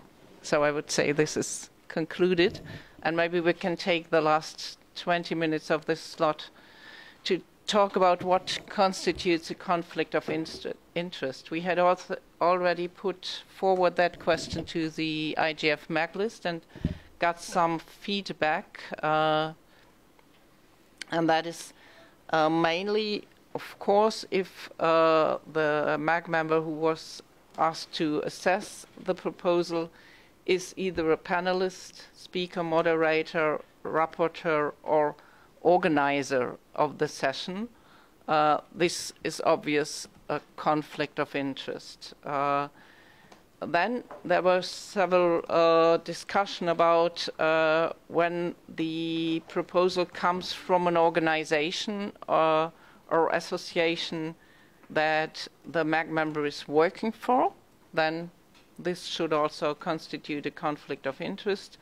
What is an open question is whether about the affiliation of a MAG member to an organization that has submitted a proposal. So if the member is working for the organization, it seems to be clear that this constitutes a conflict of interest. But there are different positions whether an affiliation to the organization or association sending in the proposal constitutes also a conflict of interest. And of course, this is related to the situation that all MAG members are representing the community, are stakeholders for of the diverse stakeholder group. So, of course, some of us will have an affiliation to organizations that might submit proposals, and therefore I would like to ask your opinions again. What do you think? How close must a member of the MAC be to an organization to say, I have a conflict of interest? And in which cases could it be accepted to assess the proposal as well? And what Ben Wallace has said before, please keep in mind that you should do this check whether you have a conflict of interest very quickly after receiving the set of the proposals that you should assess. So sometimes it might be the case that only when you go through the whole proposal and have seen what is in it that you recognize that you have an affiliation to the organization or to some of the stakeholders that are engaged with the proposal. So are there any other suggestions what constitutes a conflict of interest, or do you have any other ideas around that?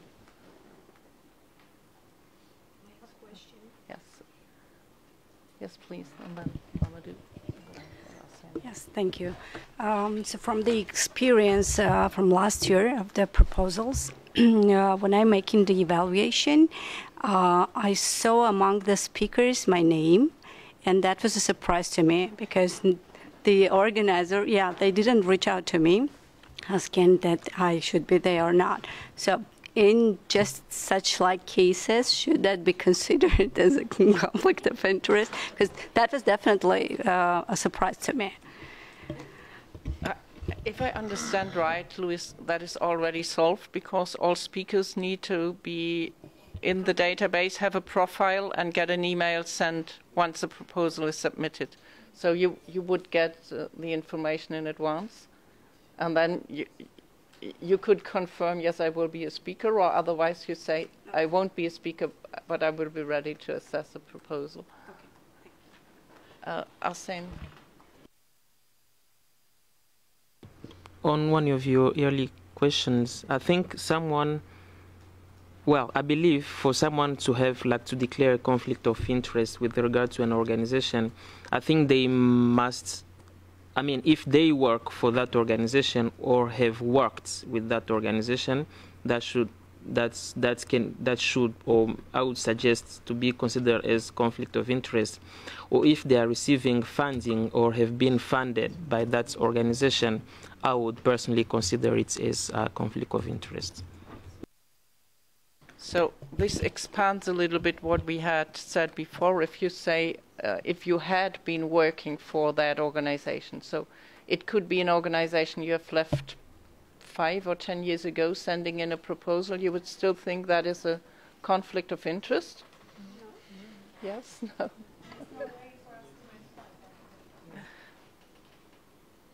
Okay, some nod their heads, others shake them. Susan and then Mary. Arsene, well, I appreciate your proposal. I'd have to disagree. I think that's a bit too expansive for the space where a lot of people have been engaged in this space for a long time, and having a past employment, even if it's 5 or 10 years ago, disqualify you, and that might be a bit too expansive, I think. Mary? Thank you for giving me the floor. I want to support Susan. I think 5 or 10 years too expensive, but if within 2 years, I think you are too fresh. You are still very fresh in what happens in the organization. So that's my. But it's a tricky one because some of us in this room wear several caps. We belong to so many associations. Even if you are working in a government, 1 or 2 of the association might be part of your affiliation. You are not representing the affiliation here in the GAG. But how far can we go to clear the conflict of interest? Because there are multiple proposals from multiple chapters of an association.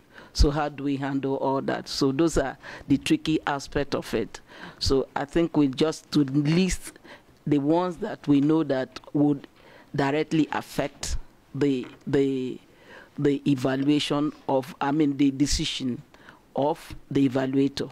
So and see where we can draw the line, because if we go along this line, there's no end to it. I'm an ISOC chapter member, so if I see a proposal from any other chapter, I should say there's a conflict of interest. So those are things that we should also put into consideration and have a cutoff point where to draw line on this conflict of interest thing. Thank you. Thank you, Mary. I do think Arsene wants to answer directly, and then we have Luis and Michael Elishebo on the list. Well, I'm not trying to answer anyone, but just saying, if we go about, well, that was my thinking. Because I believe if you've worked, whatever how many years you worked for that organization, there's still kind of a link that may lead to a kind of bias in you assessing that particular proposal, because we cannot agree on unless we go that way of saying, well, if you've been associated with it for more than 5 years or 2 years or whatever, that can be a very complicated exercise, rather than just saying if you know you've worked or you are funded by or you've been. I think that can be the easiest way, because I think for 40 plus MAG members, there will be some people who have no association with that particular organization and who can easily, declare themselves having no conflict of interest with regard to the specific organization. That I think that would make our life much easier. Well, thank you, Luis. Hi. Just thank you, Jutta. A fast piece of information. To the maximum possible extent, the proposals in the evaluation phase are presented anonymous. This means that only the speaker's information is available for the MAG members to evaluate. So the organization, the organizers, and it's not presented at this stage. It's only presented the stakeholder group, the regional group, gender of the organizer, of the organizing group, etc., and the speaker information. But the organization, except if some information is written or you can extract it, it should be hidden to the maximum possible extent. But now I have a question back to you, because the diversity criterion is also based on the organizer and co-organizers. So people need to know whether diversity is addressed properly or not. You can see that. You can see that. What you cannot see, exactly, you can see the gender, the stakeholder group, the regional group, the nationality, the everything. Not the name. Not the name, okay. not the organization. Okay, good. Exactly. Thank you. So, excuse me, Michael. I just want a question for. It's Michael first. Yeah. Good afternoon. This is Risho Michael, Government Stakeholder Group. A third-time MAG member. I've done evaluation process 2 times, so the one we embark on soon will be my 3rd time. On the issues of conflict of interest, it's not something that is so serious as far as I'm concerned, because at the end of the day, there are issues of integrity. If you can't evaluate a workshop based on the set goals and probably your interest, because probably as Asena said, that organization at some point might have funded you, or you are doing works with them, then you mark them based on those emotional attachment. I think that is wrong. Basically, last year, we had one of the best evaluation system. I think the system was, led by Russia from Egypt. I don't know why we've moved away from it.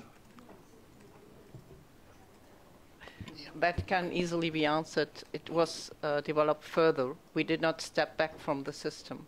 It's mainly the same system. It's just more elaborate. Yeah, it's true. I've seen it. Like, I just didn't do the mock test because I think the time I was trying to do it, it was almost like crossing up. Is it still on? Yes, it is. Okay, I think I'll try it this evening. Otherwise, let's uphold some levels of integrity, evaluate the sessions as they are. We move away from issues of conflicts of interest. If I was to evaluate something from a Zambian, I will evaluate it the way I would evaluate a workshop session from somebody from Germany.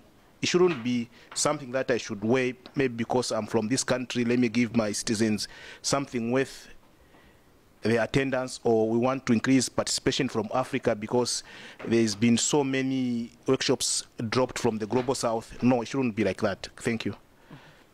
Okay, thank you. I have seen Mary raising her hand. Okay, sorry. I was to ask, get clarification from Louise. The workshop proposal, you see the topic, the theme, and the order. When you take the main workshop, you are going to evaluate. You see the theme, you see the proposers or the organization. Normally, ISOC, you will see, mentioning ISOC Nigeria or ISOC India or ISOC anywhere, right? So it is seen. The organization will be seen. if it's from ICC basis or ICC chapter of, I think they accept we are saying when you are publishing that we are going to remove those ones and make it anonymous. Well, I mean, last year when we were evaluating, we saw those names. And there are some names also that we are familiar with, we know, that are proposing a workshop. Those are things that might emotionally affect your scoring or somebody's scoring. So that's why I want a clarification from you that those information will not show at the workshop you're evaluating. Louis, please. So very fast, you see the organization you see everything from the speakers as evaluator, MAC evaluator. Who are the speakers for the proposal quality, I guess? From the organizers, you don't see this data. So you don't see the organization, you don't see the name. You just see the diversity information. No, I mean the main proposal sent in by the proposer. You have to read through the proposal. In reading through the proposal, you see that it was from France, and is this organization from France? Those that are proposing the workshop, I think they are there. I don't know how you will not see it when you are reading through the workshop proposal. Yes, the country is available, but only the country for geography information. Country, yes. Can I come in on this just quickly? I mean, so you might see some of that information through the workshop submission itself, but I think possibly only rarely. And the fact that we haven't disclosed the organization of the organizer or the organizer's name has actually been a process that's been in place for quite a number of years now. And that was so that people actually evaluated the proposal on the proposal and the speakers that were there, and not, you know, we're a global process and we're still a very small community, and not on the basis of this was submitted by X individual or X organization. So that has been a standard operating practice for, I don't know, 3, 4, 5 years, maybe longer, but that's not a new change. Because the evaluation should take place on the substance of the proposal and the policy questions and the speakers and diversity and the content and that sort of thing, and not who may have led the process that actually put the submission in. So make sure we're all talking about the same thing here. I do think we can wrap up the discussion at this point of time, and I do also think we have clearly stated what would be a conflict of interest, and of course it's always up to the responsibility of the individual MAC member to say, yes, I do have a conflict of interest, or I don't have a conflict of interest. And if you feel unsure about that, if you get the feeling going through the proposal and say, oh, maybe that's from an organization I've been working with 2 years ago, you still could go back to the Secretariat and ask for clarification.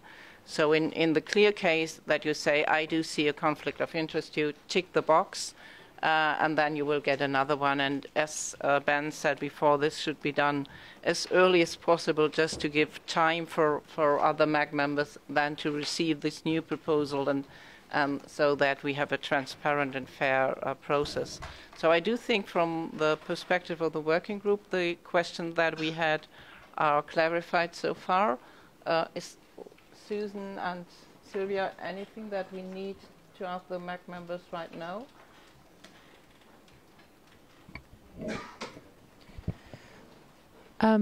No, certainly not on this topic. I think at some point we'll have to discuss how the proposals are meted out to the MAG members and the different groups, but we can, and the evaluation process there. But I think for now we're doing well. Thank you so much, Jutta, for all of your work and guidance.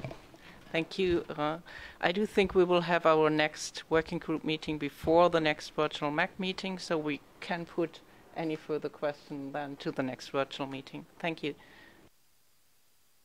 Thank you to Jutta and to the working group. I do have one question, because I think it may be solved, and if not, we should recognize that it's still open. Last year, individuals said, I have interest or expertise in these topics. These are workshops you can consider signing me up for. And there was some concern about that, and people thought that the purpose was to identify the expertise. So we had people that were knowledgeable about the topic actually evaluating the workshops.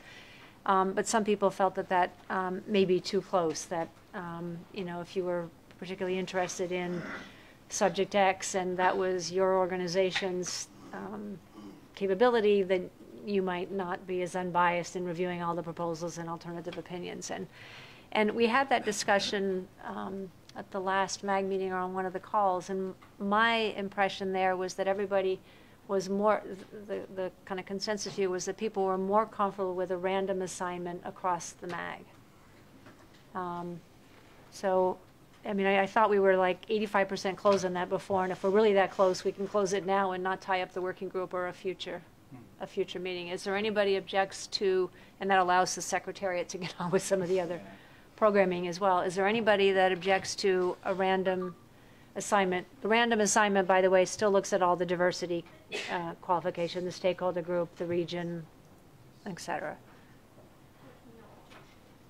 Just to add. No, or, so you add, and then we'll go to Ben and then Leanna. Oh. Just to add to this, this is the best way to avoid conflict of interest. Once we allocate based on expertise, we would have much more cases of conflict of interest, so it's the best way to do it randomly. Ben? Thank you. I don't have a strong opinion about whether it's allocated to expertise or not, but I do think it's worth me, for example, just being assigned workshops for one particular theme, and each MAG member having a random assignment of workshops which fall under one particular theme.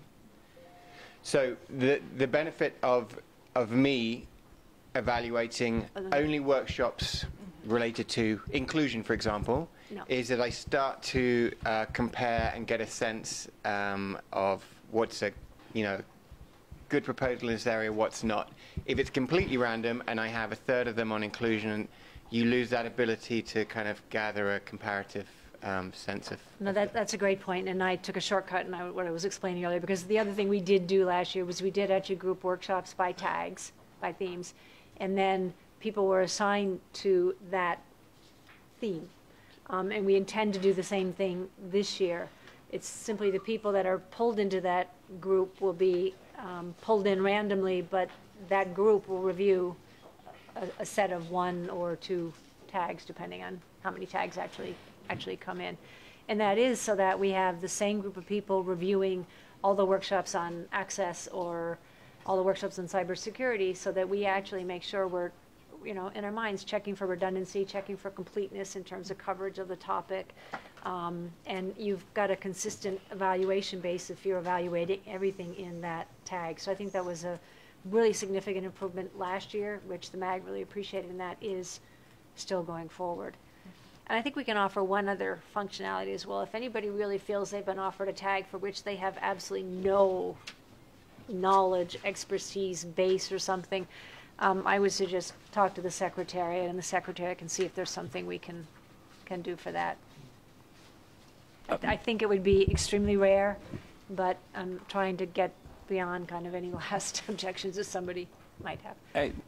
I have just a quick question. Are we going to express our personal preferences to which categories we are going to or you are going to assign as a category? No personal preferences. No, not like last year. Not like last year. That is the only difference from last year. No, I agree completely. Just wanted to know for my information. No, Okay. Thank you for clarifying and making extra clear. Arsene, you have the floor. So just to make sure I heard it right, so there is a possibility to reject, like, assessing a certain proposal if one finds they have, like, close to zero knowledge about the proposal, right? That's a discussion you can have with the Secretariat, yes. I said I expect it will be very rare if you look at the 3 major themes we have and where we all are. But again, we were trying to take an objection away. Don't make me sorry for saying that. Just in continuation to this, last year I had maybe 1 or 2 proposals that were in French, which I'm not, but that falls in this category, you know. And last year we couldn't change it, so I left it completely unmarked. That brings marks for that specific proposal completely down. If we could include such proposal also in this category, so to request to be pulled out from us, and if it happens again, who knows, maybe it will be in German. Or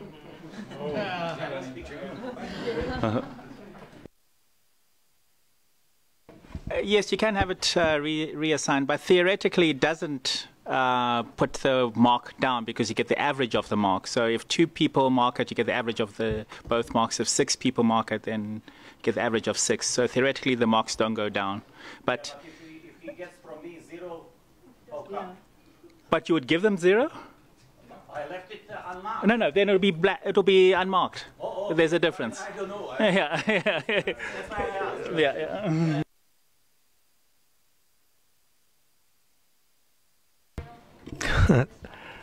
Thank you, Lynn. Paul Rowney. Just following on to what Ben said, if we rate based on theme, will we be looking at doing some rebalancing later? If, for example, one particular theme gets 50% of the top rated, then we will look at balancing so we get a balance of 30-30-30 per theme or something like that. Yes, so I think there's 2 discussions we still need to. I think the answer is yes. I mean, in terms of the rebalancing, we've done that every year against kind of different criteria. I think there's also another discussion, which I understand the working group is going to go away and have, which is make sure that the evaluators are all operating to the same set of context. If they go through and they review, and some of the members go back and say, you know, I've got 3 workshops here that are really about the same thing, so I'm going to, you know, downgrade 2 of them because I don't want 3 of them in. Or, I mean, we just want to make sure that people are going through the same mental exercise when they go through. If they're going to go back in and look at the proposals to see if there's a good spread of proposals that are in. So this obviously needs a lot more thinking about it, and the working group's going to go away and think about whether or not there's any kind of additional advice which might be given to the MAG members as they actually do their reviews. That's within our own individual review processes. And then, yes, we still need to have a discussion, which is what are some of the additional criteria. We would look at the full program and say this is a fair reflection of both what the community has said they're looking for and what the MAG thinks their responsibility is to develop a cohesive, focused program along the lines of the narratives that were submitted. And we need to do some more work thinking about that as well. Yeah, so just basically, I don't think it should be, 30-30-30. It really depends on what we get in, and then we can balance it somehow or the other, not quite proportionate.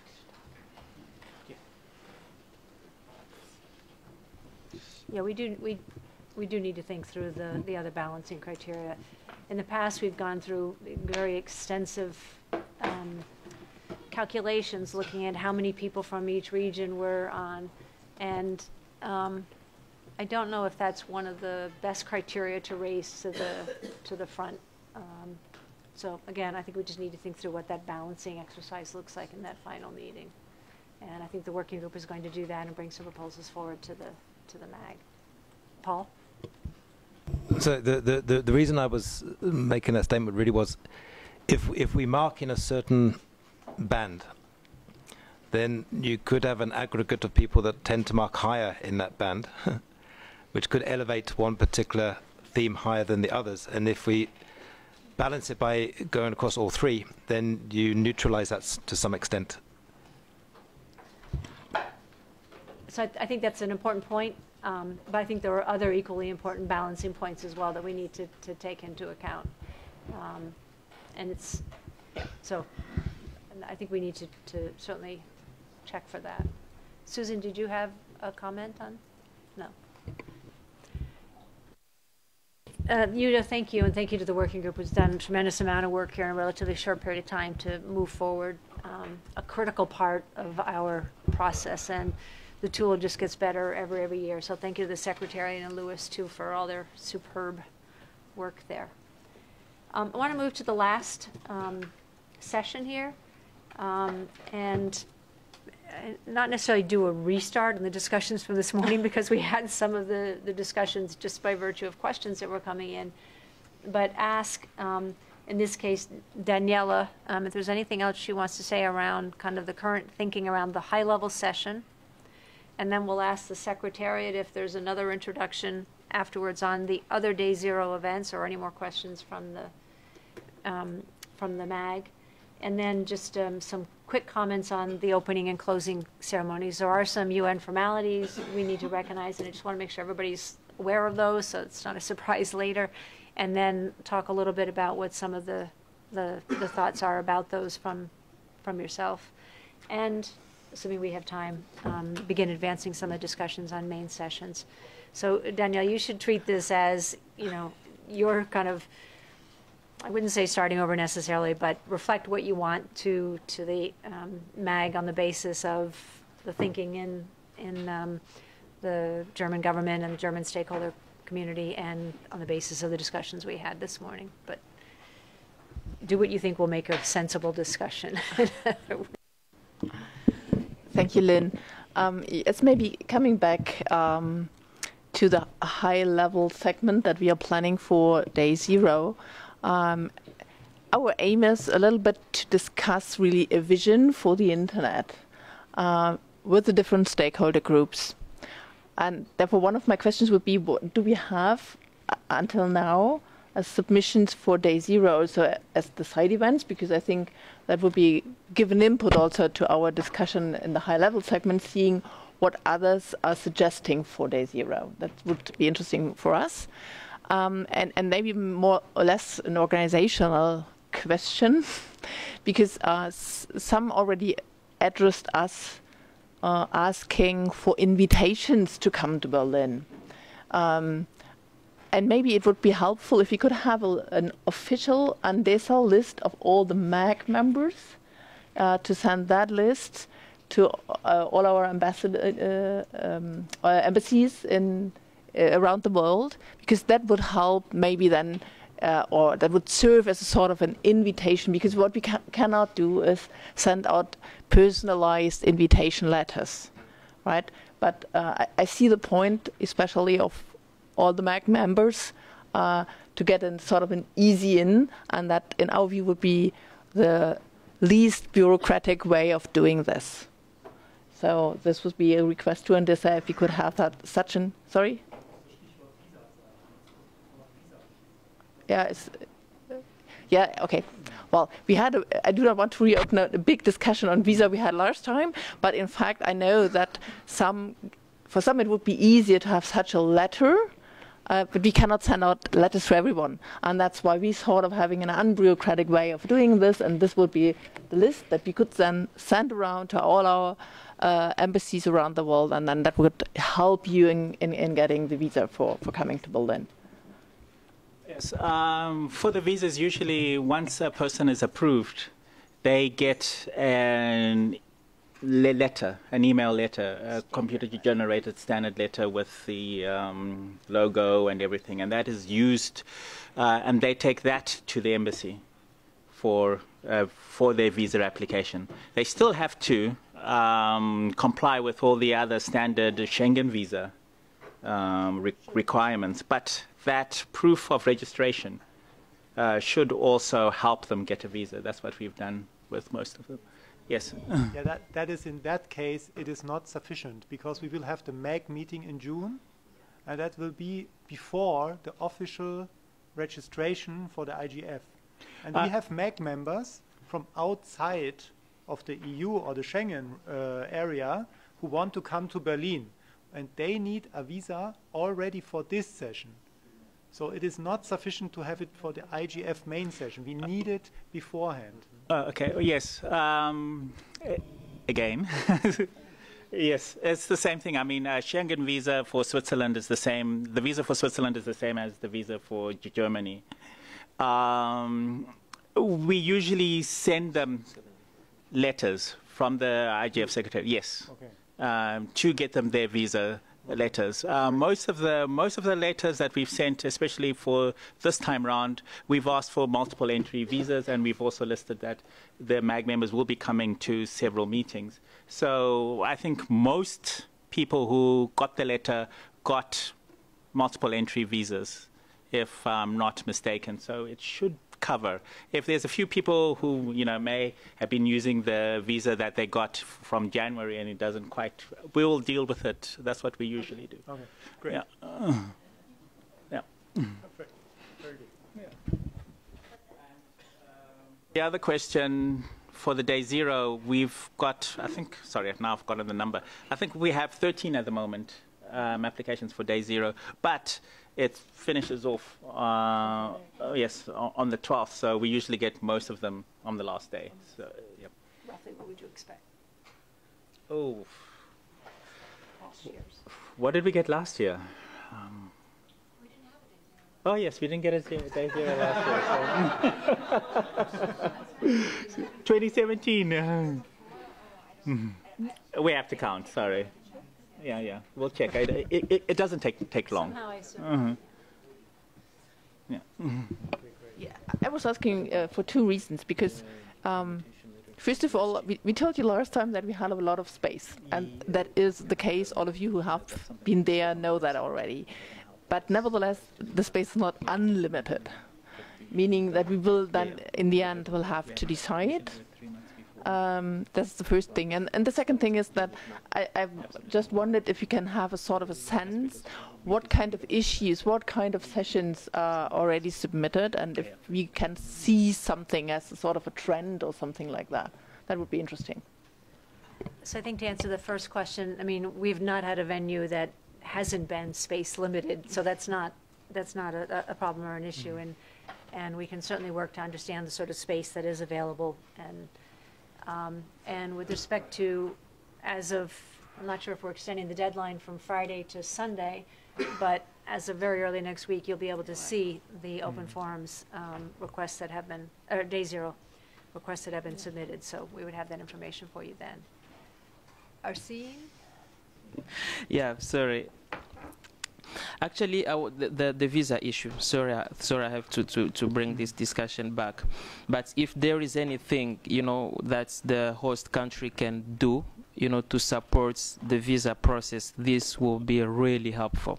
I'm thankful for the letter that I received from the Secretariat for the January meeting, but it didn't work for me because I missed, the January meeting because I couldn't get my visa.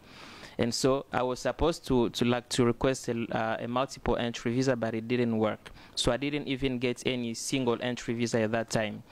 So luckily I'm here now, but who knows whether I'll be able to come back in June or in November.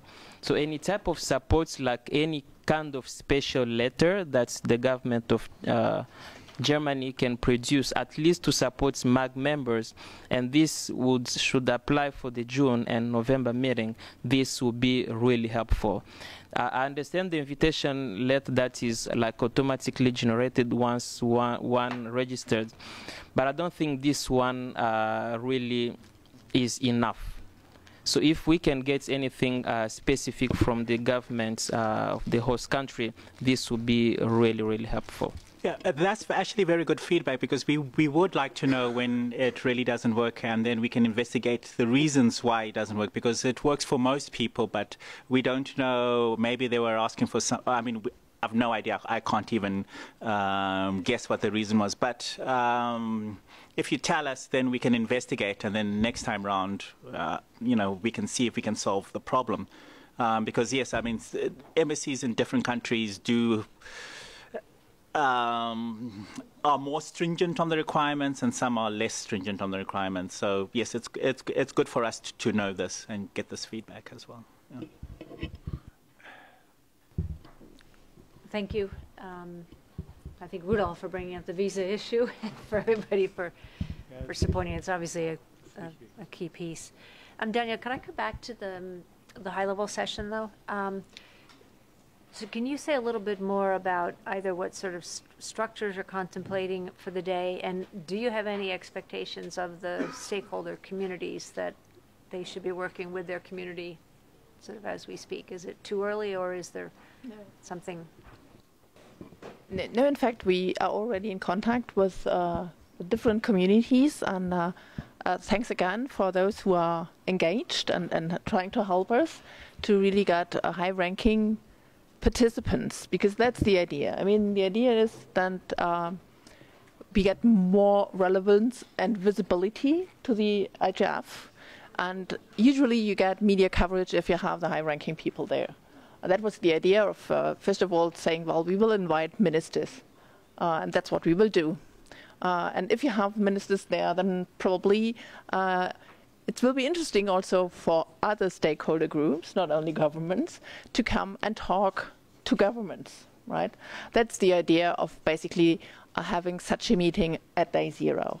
We are not yet in the position to say how exactly the day will be structured, but the idea is to have sort of an opening session with an overarching theme, which in my view could be what is our vision of the internet. I mean, you can read a lot of articles about the different visions of the internet in the world right now, and maybe that could be an interesting topic. Maybe we will could have a sort of an introduction paper or an introduction keynote speaker, and then we'll have to split up, because probably, hopefully, the groups will be too big to have a whole day long discussion altogether.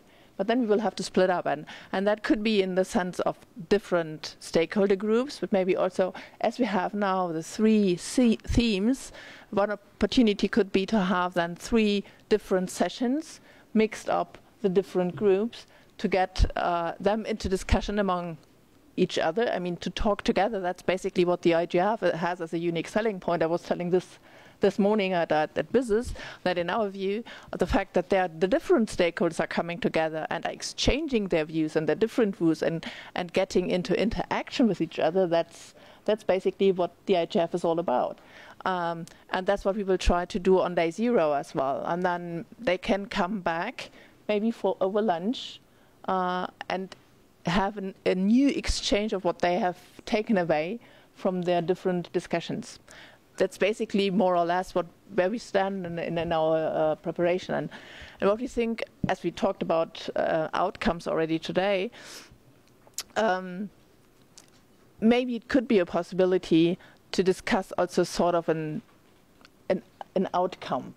And we do not want to have a sort of a text discussion or something like that, and sure, we do not want to have negotiations.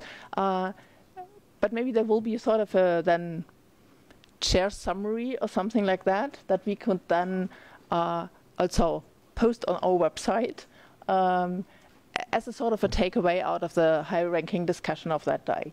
That's more or less where we stand with our preparation so far. Rolf, do you want to add something? No. Could be interesting to think about asking those, either that gathering, or if you do break into themes or something, what would be helpful for them to understand coming out of the IGF? What could the IGF help them with, or what could the IGF help them frame or understand or address? So almost more posing a question rather than kind of a summary. That would actually keep the dialogue and the engagement ongoing. Which could be interesting, and maybe that even feeds into the main sessions if we move the main session to the end of the themes or something. And then get something out for the last day, right? Would have them coming back and understanding what the discussion was that took place during the IGF and how that actually added to, whatever views or position or discussions have been held before. Again, just still brainstorming. Yeah, as indeed the IGF should give, let's say, also advice. Maybe that's a very good idea then. Having a discussion, coming out with questions, posing those questions to the IGF community, and then seeing what's coming out for parliamentarians at the last day. That could be an interesting story.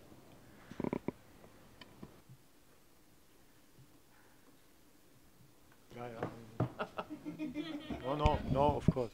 No, just one thing. There will be perhaps also an input by the high-level panel, just to flag it, on digital cooperation. If there is a report with recommendation, if the Secretary General takes it on and makes something out of it, it might be some input for the high-level discussion. But it is still not so clear what will be the outcome, but it might be one of the inputs. I mean, again, I think, much of this discussion is trying to support some overarching goals the IGF has had, which is bring in more senior policymakers and more private sector participation, continue to be relevant and useful in terms of helping to address those issues that are kind of in front of much of the world today, what the Secretary General calls the more consequential issues, and continue kind of deepening engagement from a lot of those sectors through. So, and of course, focus on outputs too. So.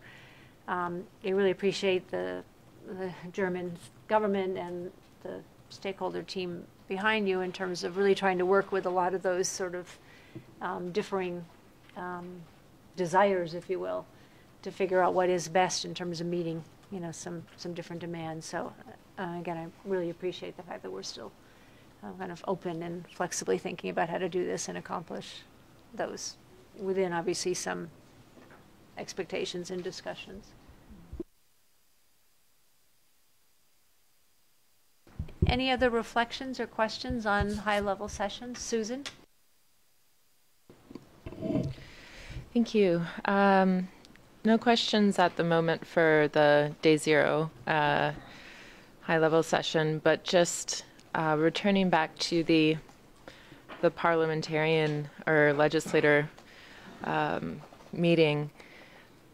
So I guess it's understood that this is still in discussion and we're still having ideas about how that meeting would flow, but I would just like to say for the record that we would hope that discussion be open, at least to all participants, that legislative session or parliamentarian session, just in keeping with the principles of the IGF. So I'm not sure if that was envisioned as a closed session or open to observers or who would participate. But just from the discussion we're having very early on today about that parliamentarian session.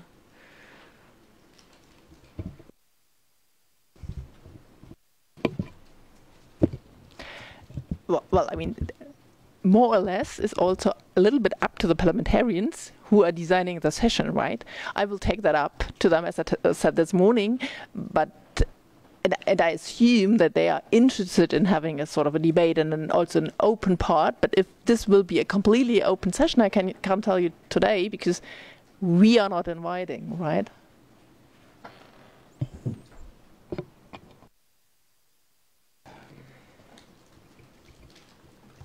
Sorry, just to follow up. So would this be a main session or an open forum or a host country? So if it's during the IGF, what type of session is this being proposed as? That's, I mean, also this is still under discussion. It is so uncertain how this is going to get out. So we cannot tell you exactly what kind of session it will be. Perhaps it will be a main session because of the translation. Perhaps it will be an open forum. We will see. It also depends on how many parliamentarians or legislators at the end will really show up. And it is not so, I mean, when it's for the ministers, we are in a very good position. We know how to handle it, and we have, clear structures. With the legislators, they have their rights on their own in every constituency. So we have to be careful. We will take everything on board that we hear here. We will talk to them, and I think at the end we will find something that is convenient for everybody. But now we cannot commit to anything. Thank you, Rudolf. Yeah. I really want to, thank the German government for working with us on a lot of these, because there are some guidelines where the host country has some flexibility. That's not quite the right word, but and the point of having something that entices the parliamentarians there was so that they participated in the IGF and were there for the IGF and for portions of the IGF. All the stakeholder groups have their own stakeholder meetings. Governments have their meeting mornings, private sector has their meetings, civil society has their meetings. Some of them are not on the IGF agenda. They're organizational meetings, or they're meetings where they want to themselves kind of grapple with a particular issue or try and understand it a little bit better. I don't think if the parliamentarians want some meeting by themselves at some point during the agenda, I don't know why the MAG would actually argue with that, as long as they were there participating in the IGF. We have a lot of activities that take place on day zero with GigaNet and a host of other things. So a lot of people come in for those day zero events and I think don't stay for the IGF either. So it's sort of a community facility. So I don't think we're talking about a separate track in the IGF, and we're not talking about closed meetings per se. I think what we're trying to do is to figure out how we actually engage different sets of actors in the work of the IGF and find a way that makes it work for the IGF and what we're all about, and provides value to them as well. So it almost felt like the discussion was kind of an either or, like we're inviting parliamentarians, they're going to go have a closed meeting over there. And that's not what it is. But if they want some time amongst themselves to discuss, the same way a lot of the other stakeholder communities do, I mean, I guess I wouldn't have an objection to that. And if there's an objection within the MAG or the community, I think we need to tease that apart a little bit, because I'm really not sure why that's substantially different than a lot of individual company, government, or stakeholder organization meetings or meetings in the background. Any comments on that from from the MAG of the floor or from Secretariat? Arsene, you have the floor. Just for clarification, this is happening on the last day, right? The question is this happening on the last day? Yes, like the MPs meeting.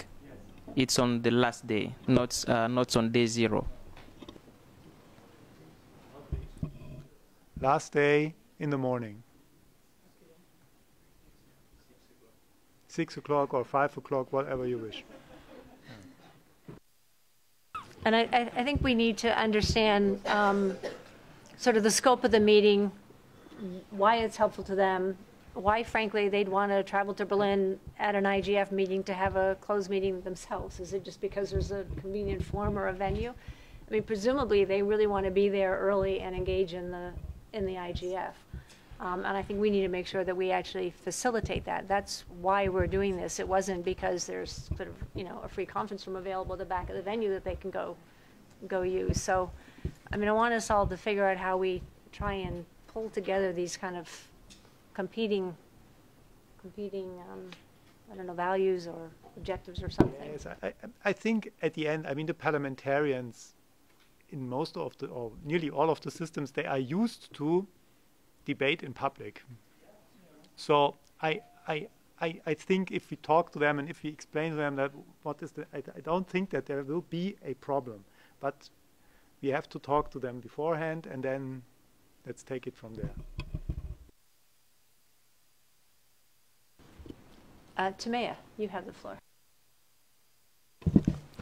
Thank you, Chair, and hello, everyone. This is the first time I'm speaking today, so let me just take a moment for thanking everybody for being here and saying good afternoon. I'm sorry to have been out of these discussions. I'm splitting my time between the Voices Forum and the IGF today. Just wanted to come in on a couple of points that we've been discussing throughout the day, and thinking about having perhaps a different exercise and thinking about what kinds of sessions we are seeing at the IGF and for what purpose.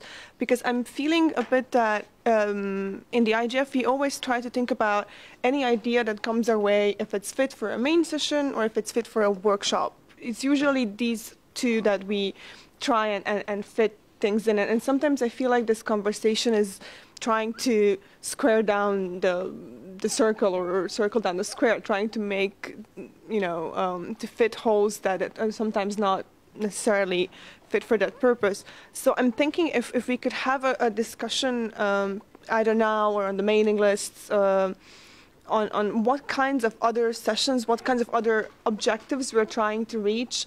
Do we want to share information about the IGF? Do we want to have capacity building sessions for newcomers or other stakeholders?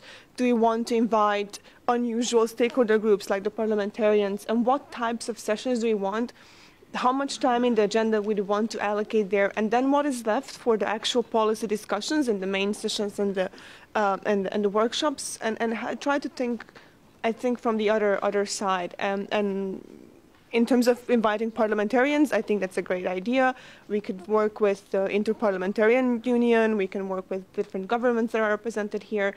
I think that's a stakeholder group that wasn't really approached before. I see no problem with them being there. Just second Susan's call and what you said, Chair, for having the openness for others to participate and hear what's being said and take stock from those conversations, because I think that would be really valuable.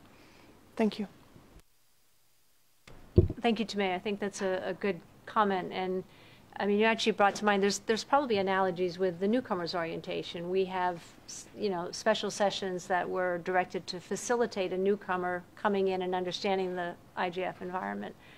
And another analogy that might be useful as we sort of think through this is within the Internet Engineering Task Force, wanted to engage with policymakers. And you can probably appreciate that it's not a natural environment for a policymaker to go to, particularly 7-8 years ago, Internet Engineering Task Force, where everybody's walking around in shorts and Birkenstock sandals.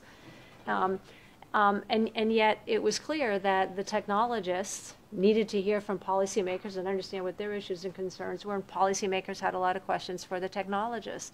So there was a program that was run which actually reached out to some policymakers, asked them sort of what kind of interests or topics or questions or problems they were actually struggling with, got them to detail what they were, and then ISOC, in fact, working with the IETF leadership, drove a program where those policymakers came in, had a few newcomer sessions, orientation sessions to the work of the IETF and kind of protocols and rules and style and culture and that sort of thing, and then attended normal IETF sessions on their topics of interest, and at the same time it was intertwined with more private sessions between the policymakers and technical experts, so the policymakers could say, I really don't understand this. Can you just help me understand how X works? And there were people up at flip charts and whiteboards and drawing diagrams, and all of that facilitated an understanding and appreciation of both parties in terms of what the particular topic was. If you looked at that, it didn't look like an IETF process either. And if you looked at it, it certainly didn't look like a normal kind of policymaker or government process. I don't know if the program is still running, but it ran for years and just had great reviews from policymakers and technologists alike. And it was really interesting. Technologists like to solve problems. So if they have somebody standing in front of them saying, I don't understand, or could we do, or would this work, or would, they loved it. It was really, really interesting to see those two together. But I think my point is that trying to understand what some of the objections are, to Tomei's point, if we're trying to get some new communities more deeply engaged in the work of the IGF because we think it benefits them and it benefits our work, then I think we need to figure out, everybody's using purpose-built or fit-for-purpose sort of language these days. We may need to do some additional sessions, to not confuse it with our workshops, on the front end or back end that help them understand how to engage in this environment, or to help frame an issue for them so that they can take it away, or to help conclude at the end of the meeting what it is they heard and what some of those discussions are. So, I think if we step up to what are the issues we're trying to advance within the IGF, who do we need to be in the IGF to help us advance those issues, and how do we make this work for them and for us? And as Tomei said, rather than trying to slot them into, is this a workshop, is it kind of an open session or a closed session, or I think is more to the task that we're actually asked to do here as the MAG. So, I mean, I think that's what, I really think that's what Germany is trying to do with a lot of these sessions, and they're paying an extreme amount of attention to the priorities and the strategic issues we've all said we want help with. And that was more senior policymakers, more private sector, trying to understand where there's value, and then of course we have the other requirements from the Secretary General about broadening the outreach, both in terms of developing countries in South as well as particular types of practitioners, for lack of a better word. So we're trying to address some of those as well. And again, in the, the vein of, I think, trying to pilot some things and learn from them as we go forward. There's also another saying in the IETF, which is be liberal in what you accept and I think conservative and I don't know what you reject, or say something like that. I'm forgetting it at the moment, but I do hope we keep some of the higher level objectives that were in mind. And none of us are trying to break the IGF. None of us are trying to work against things which are really counter to multi-stakeholder open consensus processes. But if we can facilitate some additional communities and some practitioners coming into the work, helping our work and helping them when they go back to do their work, then I think that's a huge win-win. I don't know if there's anything more at the moment on the high-level sessions. If not, I'll ask Chengetai quickly if there's anything he wants to say on the day zero. Anything that we haven't covered just to date? We've got 22 minutes left. I mean, I think we covered a lot in the morning about, sorry. Just looking that we have 22 minutes left. I think we covered most of it in the morning. I won't repeat myself, but I'll just open up the floor to see if anybody's got questions about day zero.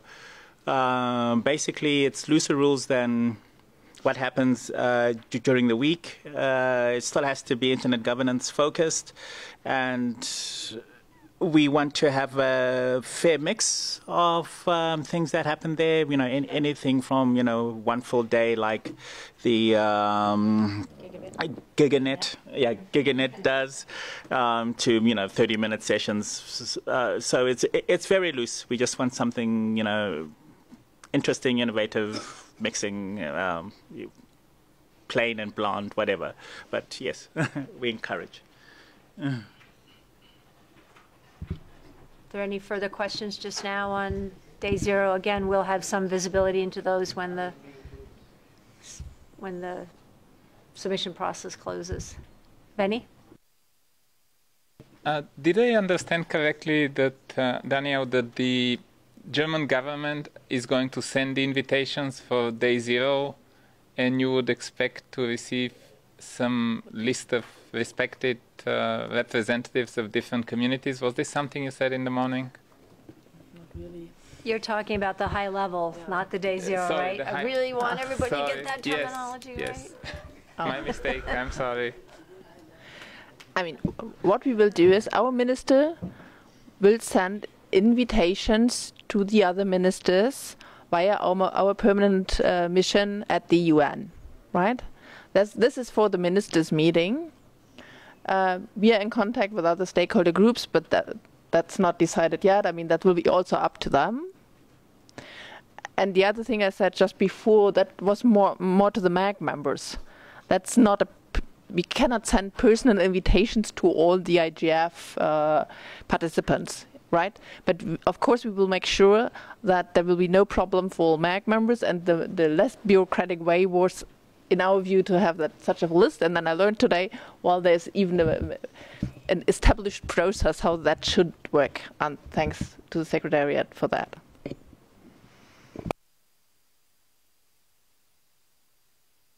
Thank you. I'm going to ask Chengetai to just say a few words about kind of we'll go to the opening and closing ceremony and come back to Germany in a moment, but just in terms of any UN protocol that we need to observe. Mary? Go to Mary first. Sorry, Chengetai. Thank you, Chair, for giving me the floor.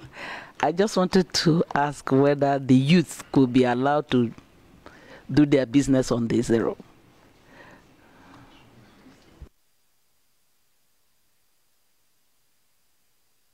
I think the answer would be yes, but you know, youth and doing business is. I mean, they have IGF. Talking they have the about youth IGF, so they are coalition and the rest of them.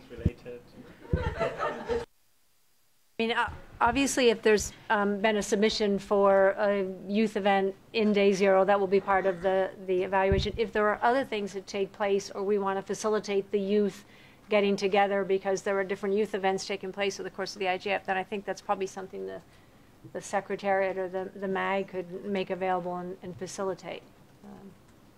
I know one of the things a lot of them say is that the most valuable thing for them is the connections they make when they're there, and if they can make those broad connections, I think that would be helpful, but we could probably find, you know, a venue or a room, I would think.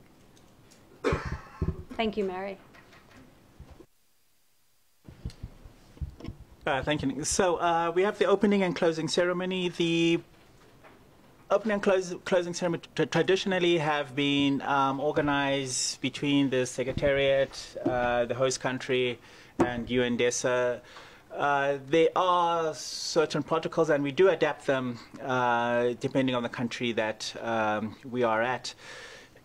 For the opening ceremony, the main purpose of the opening ceremony is for the passing of the chairmanship of the IGF, which is given to the Secretary General. So the Secretary General's representative passes on the chairmanship of the IGF to the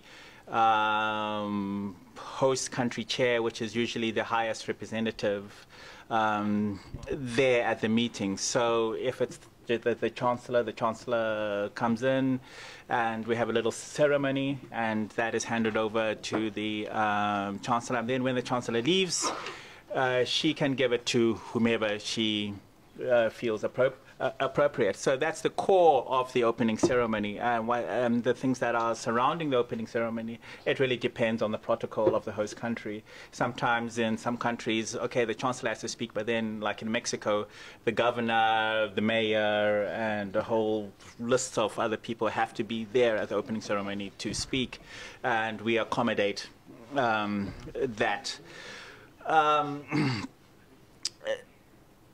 And we also have, like in 2017 in Switzerland, we had the ringing of the bell to for the opening of the IGF. In Bali in Indonesia, we had a gong. So it really depends on what's happening. I mean, on the traditions of the host country.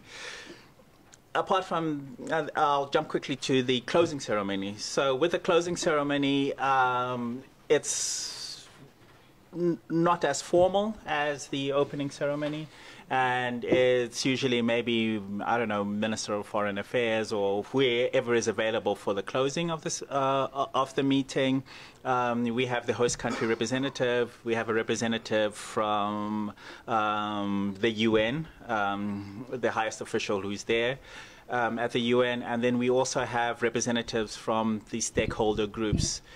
Usually, what happens is that we ask each stakeholder group from the MAG to nominate a speaker to speak at the closing ceremony, and then they can give their reflections on how the meeting has gone the last couple of days. And there may be also additional speakers depending on the host country's wishes.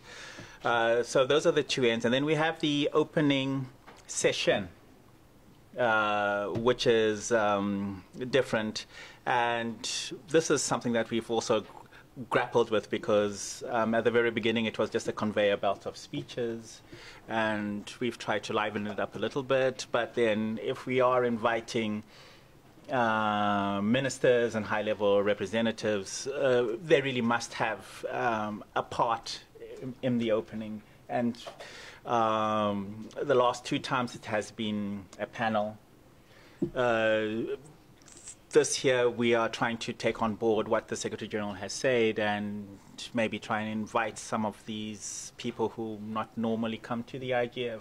But we also have to make space for the ministers that come. So that's something that we have to discuss amongst us, and how we're actually going to do that. Sorry, Sylvia? And don't forget the photo with Angela Merkel. I'm not leaving Germany without it. So we, thank you, Changatai. I mean, this is very helpful. So the formal ceremonies he talked about at the beginning are probably roughly a half hour and an hour at the end of the program. And again, this is another terminology thing because we spend far too much in past years in MAGs getting confused over kind of the ceremonies versus sessions. But there is some protocol we need to follow, and then of course the territory actually gets turned back to Germany at the end of the IGF.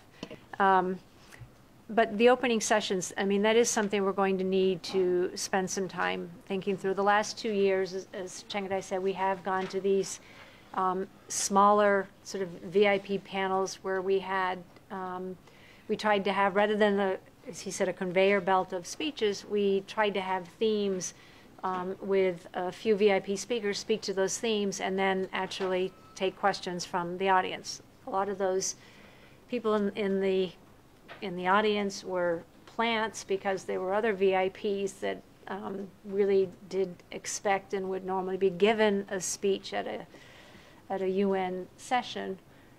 So we're trying to find a way to accommodate the expectations of a whole host of different stakeholders in a format that works within the IGF with all of its expectations in a way that actually delivers an interesting discussion and value to the participants. And that's a big enough task in and of itself. If we're actually really successful at getting top-level CEOs and top-level policymakers in, the task becomes even more Herculean. So, I mean, I sort of share that now because it is something we need to start to think through and work towards, and it is for the host country.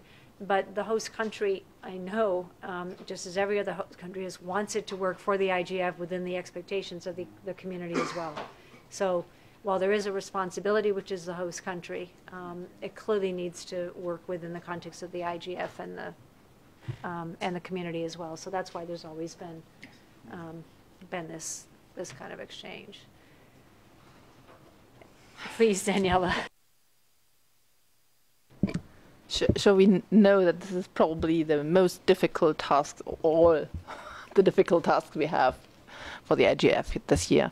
I mean, the more successful we will be in getting high-level people to the IGF, the harder it will be then for the open ceremony. But nevertheless, I mean, we expect that the UN Secretary General will be there to hand over together with the Chancellor. And then we know that our minister will be there. He has his session already on day 0, so that will be fine for him. But our ambition is also not only to have high-ranking government officials for the opening ceremony and session, right? But really to keep the people that are coming for day 0 for that high-ranking discussion to stay, of course, for the IGF and be there the next morning. To transfer that into the IGF and to have that as a discussion for the panel. And in my view, of course, we will have to give speaking time to those people. But in my opinion, it's not the best way to have speech after speech. But what we will at least try to do, after, of course, the speech of the Chancellor, to have more of an interactive session. And we should be in close contact about that afterwards. There's one issue I would like to raise here today as well, and that's the question of the open mic at the end, at the closing session. We wondered a little bit if the 3-hour open mic session couldn't be a little bit long. And maybe after the ceremony part, what about having the first open mic session as a sort of an introduction to the IGF, and so to say, split the 3 hours to 1.5 hours at the beginning and 1.5 hours at the end.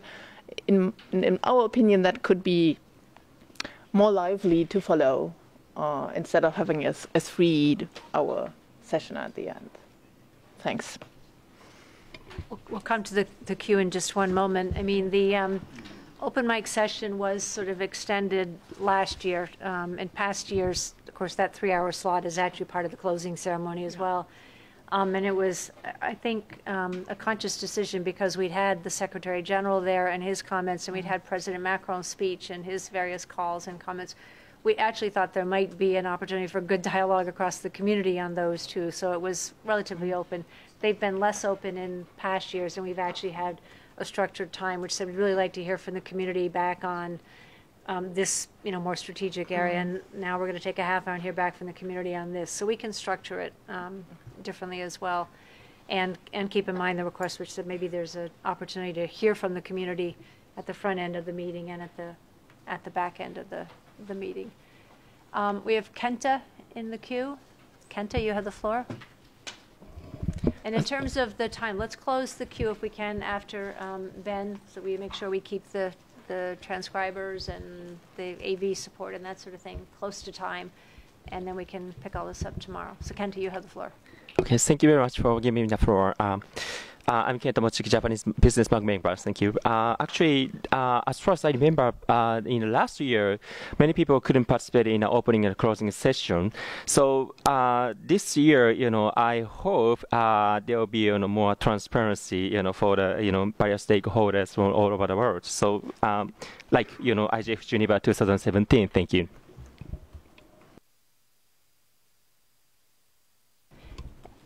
Kent, I'm not sure. Are you saying that people had VIP speakers that they wanted to participate in the sessions and there wasn't room for them, or is it something else? Yes, that's right. It's work? Yes, that's right. Yeah, actually, I know many Japanese stakeholders who couldn't participate in the opening and closing session somehow. I don't know why, but actually, we were in the different room to watch the some screening. So. I think you're talking about the room was filled and then we had to go to an overflow room. Just filled? Yes, it was just full, yes. There's no security control or something like that? No. It was just that there weren't enough seats in the room. In that case, that's good. That's good. This year, there will be enough seats. Yes. So maybe we need more space. Yes, exactly. Thank you. Appreciate it. Thank you. Okay, thank you for the clarification. Hana, you have the floor.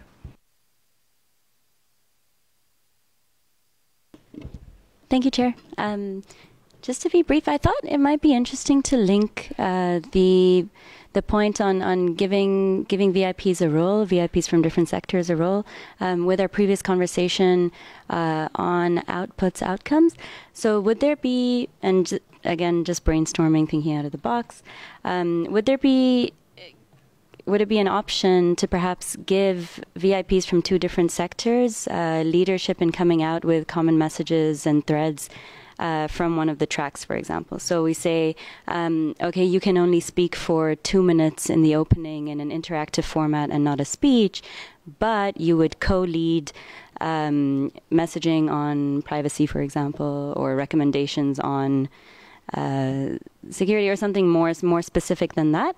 And even if we just had 3, then you'd have roles for 6 VIPs that either would have a shortened role in the opening or wouldn't have a role in the opening but would have something to do there. And the reason for suggesting it is, this happens in a lot of UN fora. And I think it is helpful to look at other things, particularly from stakeholders that are looking for outcomes, perhaps to engage them in creating those or finding some of the common threads in different sessions. And just to recap what's meant by common threads, it's that oftentimes you have multiple side events on similar topics. And yes, that's very well captured at the macro level in a chair summary, but perhaps something more along the lines of recommendations on, furthering these topics for the purpose of harnessing tech for development, for example, would be helpful. So, thank you. Thank you, Hannah. Lots to think about. We do need to update the Q2 because Hannah is in fact a MAG member, but you haven't been designated as that when you've taken over. We know it, but so that everybody participating online knows it as well. June, you have the floor. Thank you, Chair, and hello, everyone. This is my first on the mic. First of all, I want to say that the IGF seems to be getting better and better, thanks to Germany, from what I've seen so far. Secondly, I'm happy to see that the VIPs are being included and given a role. And also, I want to go back to what the co-chair said earlier about the open mic, cutting it in half. 1.5 hours at the beginning, 1.5 hours at the end. I think that's a really good idea. And that's my part for today.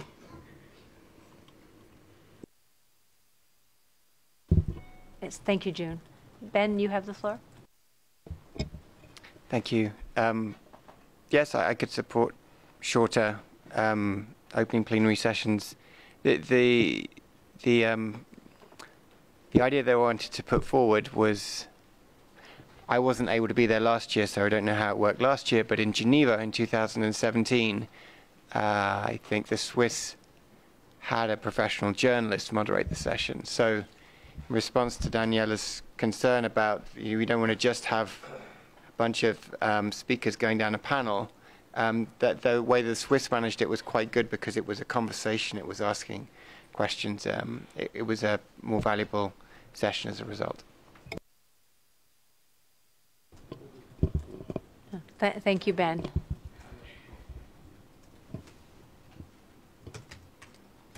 We have 2 minutes left. I think we've done A and B. I think on the main sessions, I think that's quite an extensive topic, and I think we will move that forward. We have touched upon various things we might do with the main sessions, both in terms of how they might be purposed, either at the beginning of the introduction of a theme to help set it up, or at the end to help pull threads together from the various workshops and the themes. We've talked about where they might be placed physically in the program as well. So I think there's a lot of ideas floating around. I think we should keep that discussion open. And I think we should start to drill down in terms of what some of the objectives are of the main sessions. And we do still need to have a discussion, because not all the main sessions specifically come for or driven by the MAG. In fact, in past years, we've had a practice of having some dynamic coalition presentations as a part of a main session or national regional youth IGF initiatives also. So I think we need to think about what are the things that's appropriate for the main sessions, and I don't know how much we'll be able to do with respect to the topics until we've actually seen the workshop submission close, but I think we can have a kind of a general discussion on some principles or some options, probably on the Thursday, the third day of our meeting, given tomorrow is the open community. So we will not lose that topic. It is obviously critically important and one of the main MAG responsibilities. I just think we're out of time today, and we do have some more time to advance that. So let me see if there are any final comments from Secretariat, Andessa, or Daniela before we close. No, maybe. I mean, from day one, I just want to say that I take note of the main issues that are raised. I mean, it was clear that we need a marketing communication expert, and I will raise that, not only website, but for other outreach channels. One thing that I'm taking is also we are organizing a side event together with Germany, and we will be sharing chair summary to all ambassadors in New York with an invitation letter.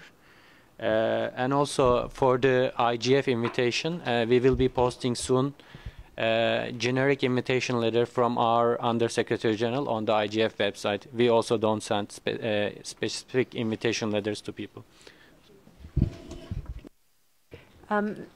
Whatever presentation you're pulling together to reach out to missions or whatever, it could be interesting to ensure that the MAG has that as well, and the NRIs, and so that people can actually use some of that context to outreach within their own communities and their own engagement, convincing them to come participate in the IGF. So if there's some materials that we think could be repurposed and are useful, just keep that in mind. We have obviously national, regional, and youth IGF initiatives that are meeting, and if a piece of that was promoting the IGF meeting in Berlin, which I know they do, but if they can do it with some other materials that are being pulled together, I think that would be helpful as well.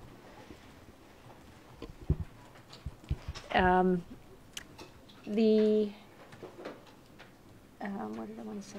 So for tomorrow, we will just have a very kind of light set of opening statements in terms of the introduction. It's the open consultation day. Eleonora is working on capturing the discussion here that she has just sent, but I haven't read it yet. And she and Shanghai and I can take a look at this, and Daniela, if you're interested, in terms of just setting up the discussion with the community tomorrow and looking for community comments on what they see as the strategic priorities, and then any ideas they have on how we might actually advance them. And then in the afternoon, there's an item which is called the workshop process review. That's where we ask the community for their input on the workshop submission process that they've just gone through. Any questions they have, but also really understand how well it worked for them if there are some other areas that need additional focus. We have a presentation on the NRIs later, and some information to be shared on IGF intersessional activities. As we report out on those intersessional activities, again, we want to be pretty brief in those comments because we want to actually hear from the community with respect to their comments or questions, suggestions for improvements on all those areas as well. This really is about hearing from the community. So our interventions ought to be setting up the discussion, if you will, or kicking off the discussion, but really inviting comments from all of them. And then at the end of the day tomorrow, we have our traditional strategic contributions from related or relevant internet governance organizations. And that tends to be a group of people that have come in, but actually half of that will actually be the HLPDC report. So yeah, maybe we'll figure out how to move that forward to make sure we've got enough time for everything. But that's the agenda as it sits now. I want to thank everybody for staying with the day. And there is a WSIS reception, which everybody is invited to, which I think starts at 6:30 in the cafeteria, right? Is it at CICG? CICG. Yeah. Oh, that's right. That's right. It's in the CICG building. Everybody knows where the CICG building is. You can either go out the Montbrio exit and look right and walk down the end of the street, or I think there is a little secret side passageway if it's still open. So if there are no more questions or no, reception starts at 6:30. Hope to see everybody there. And thank you all very much. Thank you.